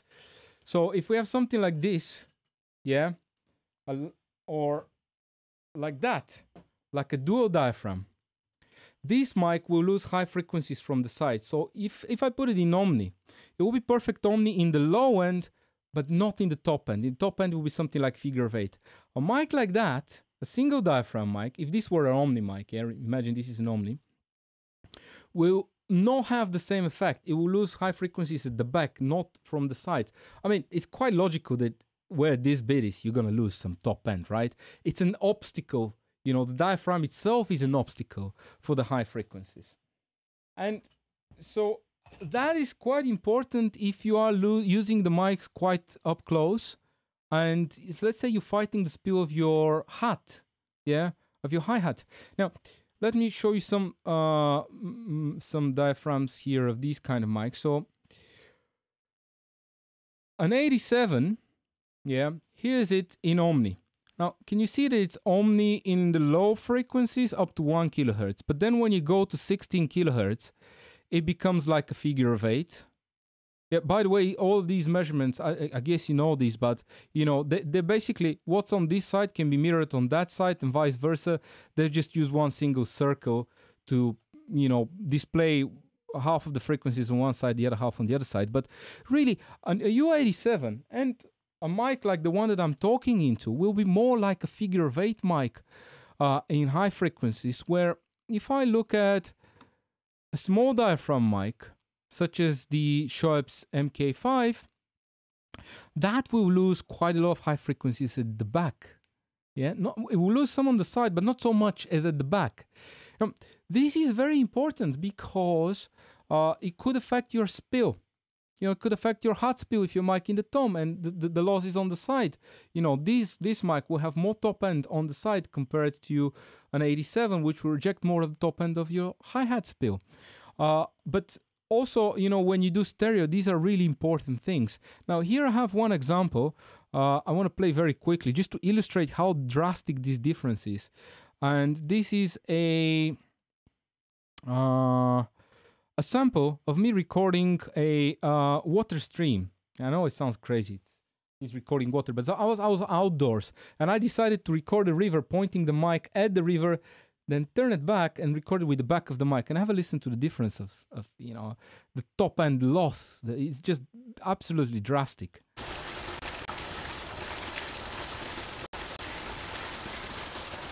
You see, with the top end, it's here. gone. Yeah, I believe this illustrates well what I'm talking about here. And you know, this is an important feature that you should remember. Another thing that you should remember, that you should think about when it comes to the top end, is that not all mics are symmetrical. And when it comes to figure-of-8 mics, you would expect that they'll behave equally in both directions, but they don't. For example, the Royer R121 is very famous with that if you put it with the front, it sounds darker than if you point it with the back towards the source. Yeah. For example, the AEA R84, they've even given you the frequency response on the front and the back. Now, if this is not symmetrical and you're doing something like mid-side, this is something that you need to consider. You always want to pick a symmetrical microphone to do your mid-side recording techniques. Another thing is, which I want to say, is that the low frequencies of polar patterns are never perfect. So, this is actually another thing. I should, credit this guy.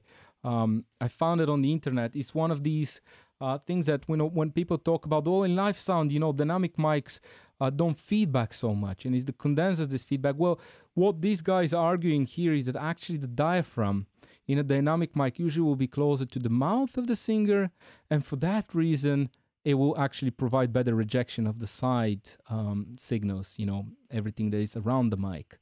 But another thing that you can see here, if I go back to the U87 polar pattern, is that even in cardioid, see, this is my cardioid polar pattern, but these frequencies, 500, 250, 125, they're not cardioid. So actually, if you do an XY stereo recording with cardioid mics, your mids will be on point. You'll have a very good recording in the mids, very good stereo image, but things will change in the high frequencies and the low end will get more and more of a mono. And that's a problem. Yeah. And very briefly, there's just these two things and I'm done with that. I'm not going to go into stereo recording. This is from another presentation, AES presentation. This one I remember to credit. It's by Helmut Wittek from Schöps. And I want to show you here the off-axis responsive mic. So this is the thing what I'm talking about. So, this line on the top is how the mic sounds like from the front. The one at the very bottom, the red one, is how does it sound from behind.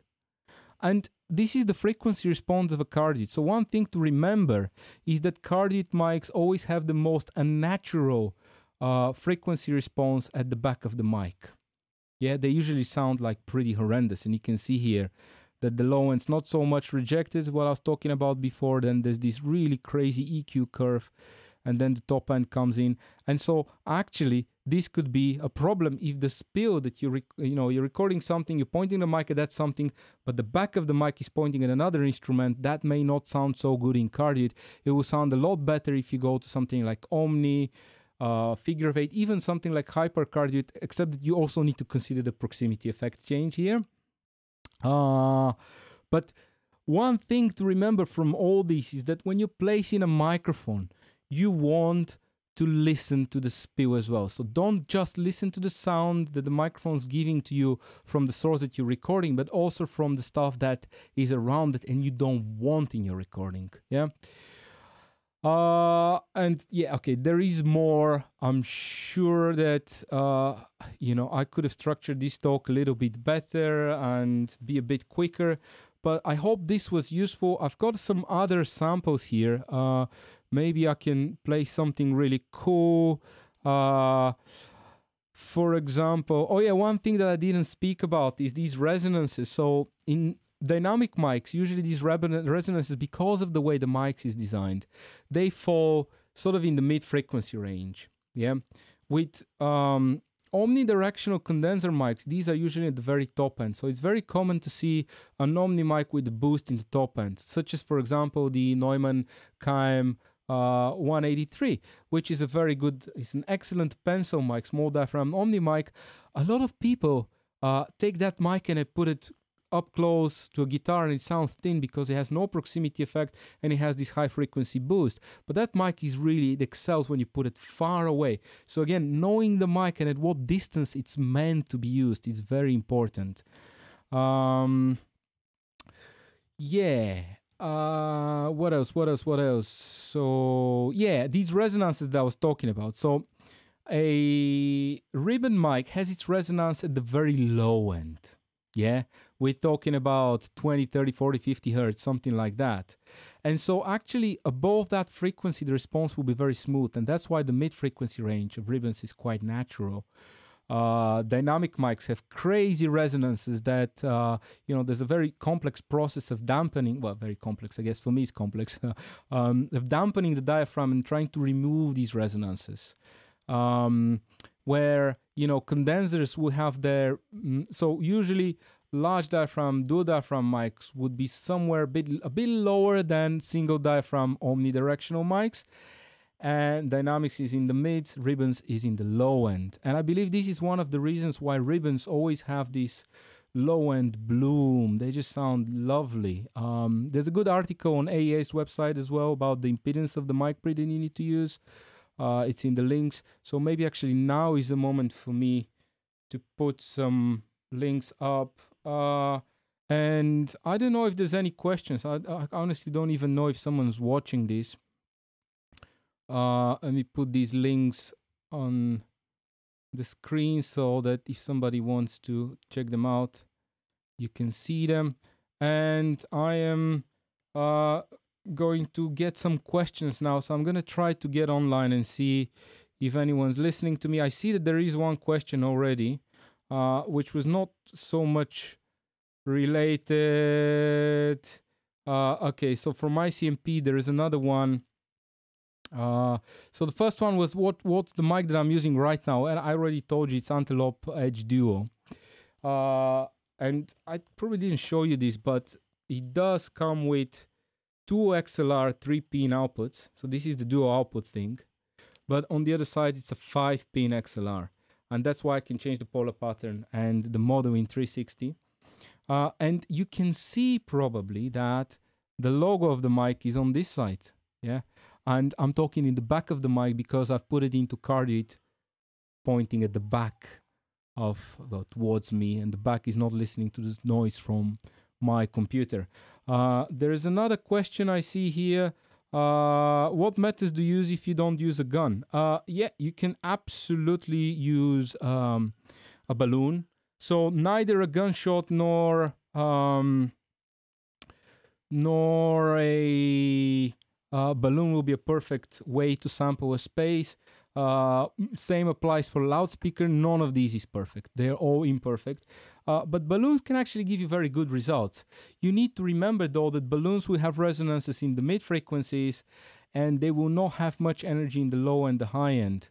So what that means is that when you record the balloon, you will need to sort of do a smiley curve EQ boost on, the bottom and the top end, but also you will have an uneven mid-frequency response, which also needs to be compensated for with an EQ. And if you knew exactly where these resonances are, you could actually predict it, you could do it, but the problem is that you will need the exact same balloon inflated in the same way. So balloons are good. What I would suggest is if you're using them, you could just drop them into like something like Space Design and it will work. What I would suggest is that you heavily boost the bottom and the top end. The issue here is that usually this is where most of the noise is, so you need to have a very good, very clean recording for this to work. Let me now see if there's anything else on Facebook. If there's any other questions in the stream. Actually, I don't know if there's someone still waiting there and watching that. Okay, 6 comments. Let's see if there's anything here. Polar patterns of the Edge Duo without the plugin. Okay, so there are some questions. Okay, so someone's asking here if you can change the polar patterns of the Edge Duo without the plugin. Yes, you can. It's not very convenient, but you can because, okay, again, this is 2 cardioids pointing back to back. Yeah, and you have 2 outputs. So what you're recording with this is the cardioid in this direction, the cardioid in this direction.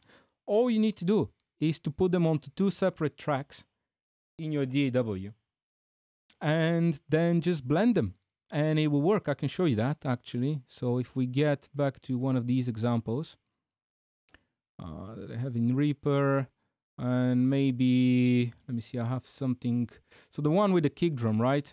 So let's set that to cardioid here. Yeah, go Edge Duo cardioid. And I'm going to add the same, exactly the same signal again in cardioid. So now what I'm doing is I'm summing the two signals in cardioid, and it should sound like an omni.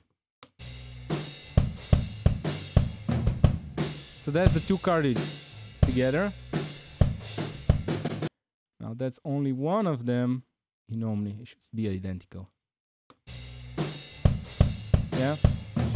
And if I flip the phase, okay, I'm not going to go now to load the phase EQ and all that, but if I flip the phase now of one of these and I do the same thing, I'll get a figure of 8. And then if I change the levels, I can get any other polar pattern, and it will work. Okay, let me see if there's any other questions.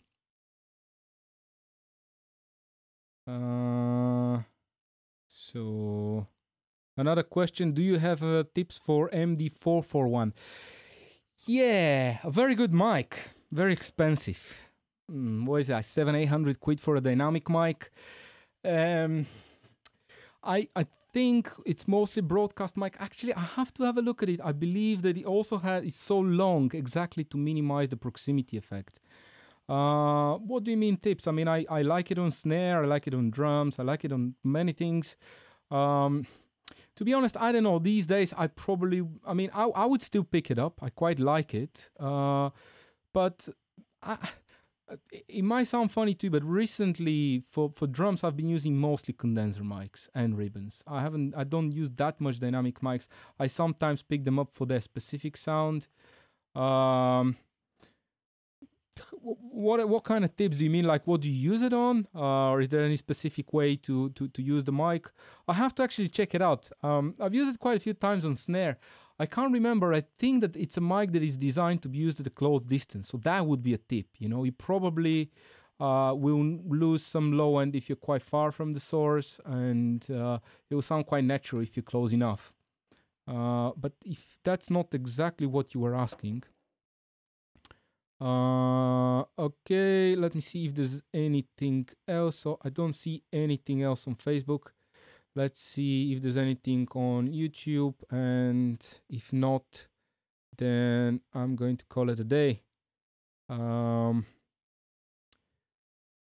Russian subtitles. I'm really sorry about that. Does Antelope modeling mics does reproduce distant characteristics or only EQ?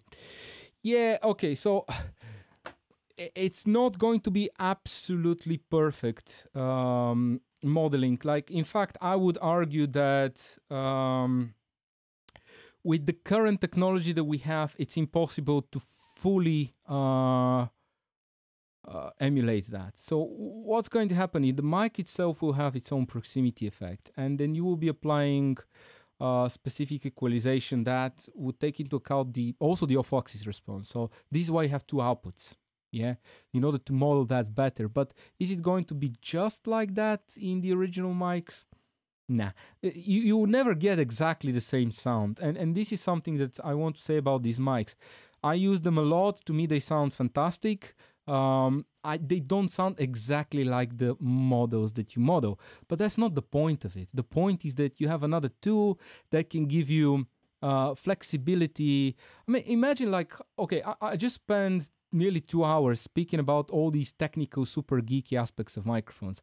You're never gonna get into this in a real world session, right? I mean, if you knew that and you have this experience and you're able to pick the right mic because you already have this knowledge, that's great, but usually you'll be quite in a rush. You'll have a second to pick the mic, put it there, and get on with the session. So actually, what I really like about the modeling mics is that you can just put it there, and then when you need a different mic for the verse, for the chorus, for the BVs, for whatever, for a different singer, you get a male, female singer, you get a soprano or a tenor, whatever, you just flip the mic model. And does it give you exactly the original mic? Well, but it gives you something very similar to that. I was actually, I played a lot of samples, but there's nothing like the sound of a ribbon on guitar. So I'm gonna play that very briefly. Here's some heavy guitars, and I just want to show you how the sound changes. It's really cool, actually. I really like that. So the Edge Duo in Omni, and then I'll flip the polar pattern first. Oops, no, that's the room mic. Sorry, my bad. Room guitar, this one. Yeah, so that's just the guitar room mic.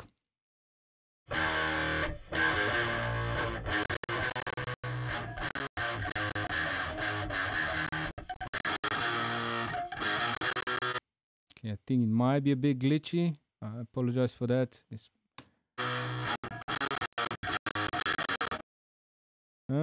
not sure why this is happening, but let's try from that. It's this.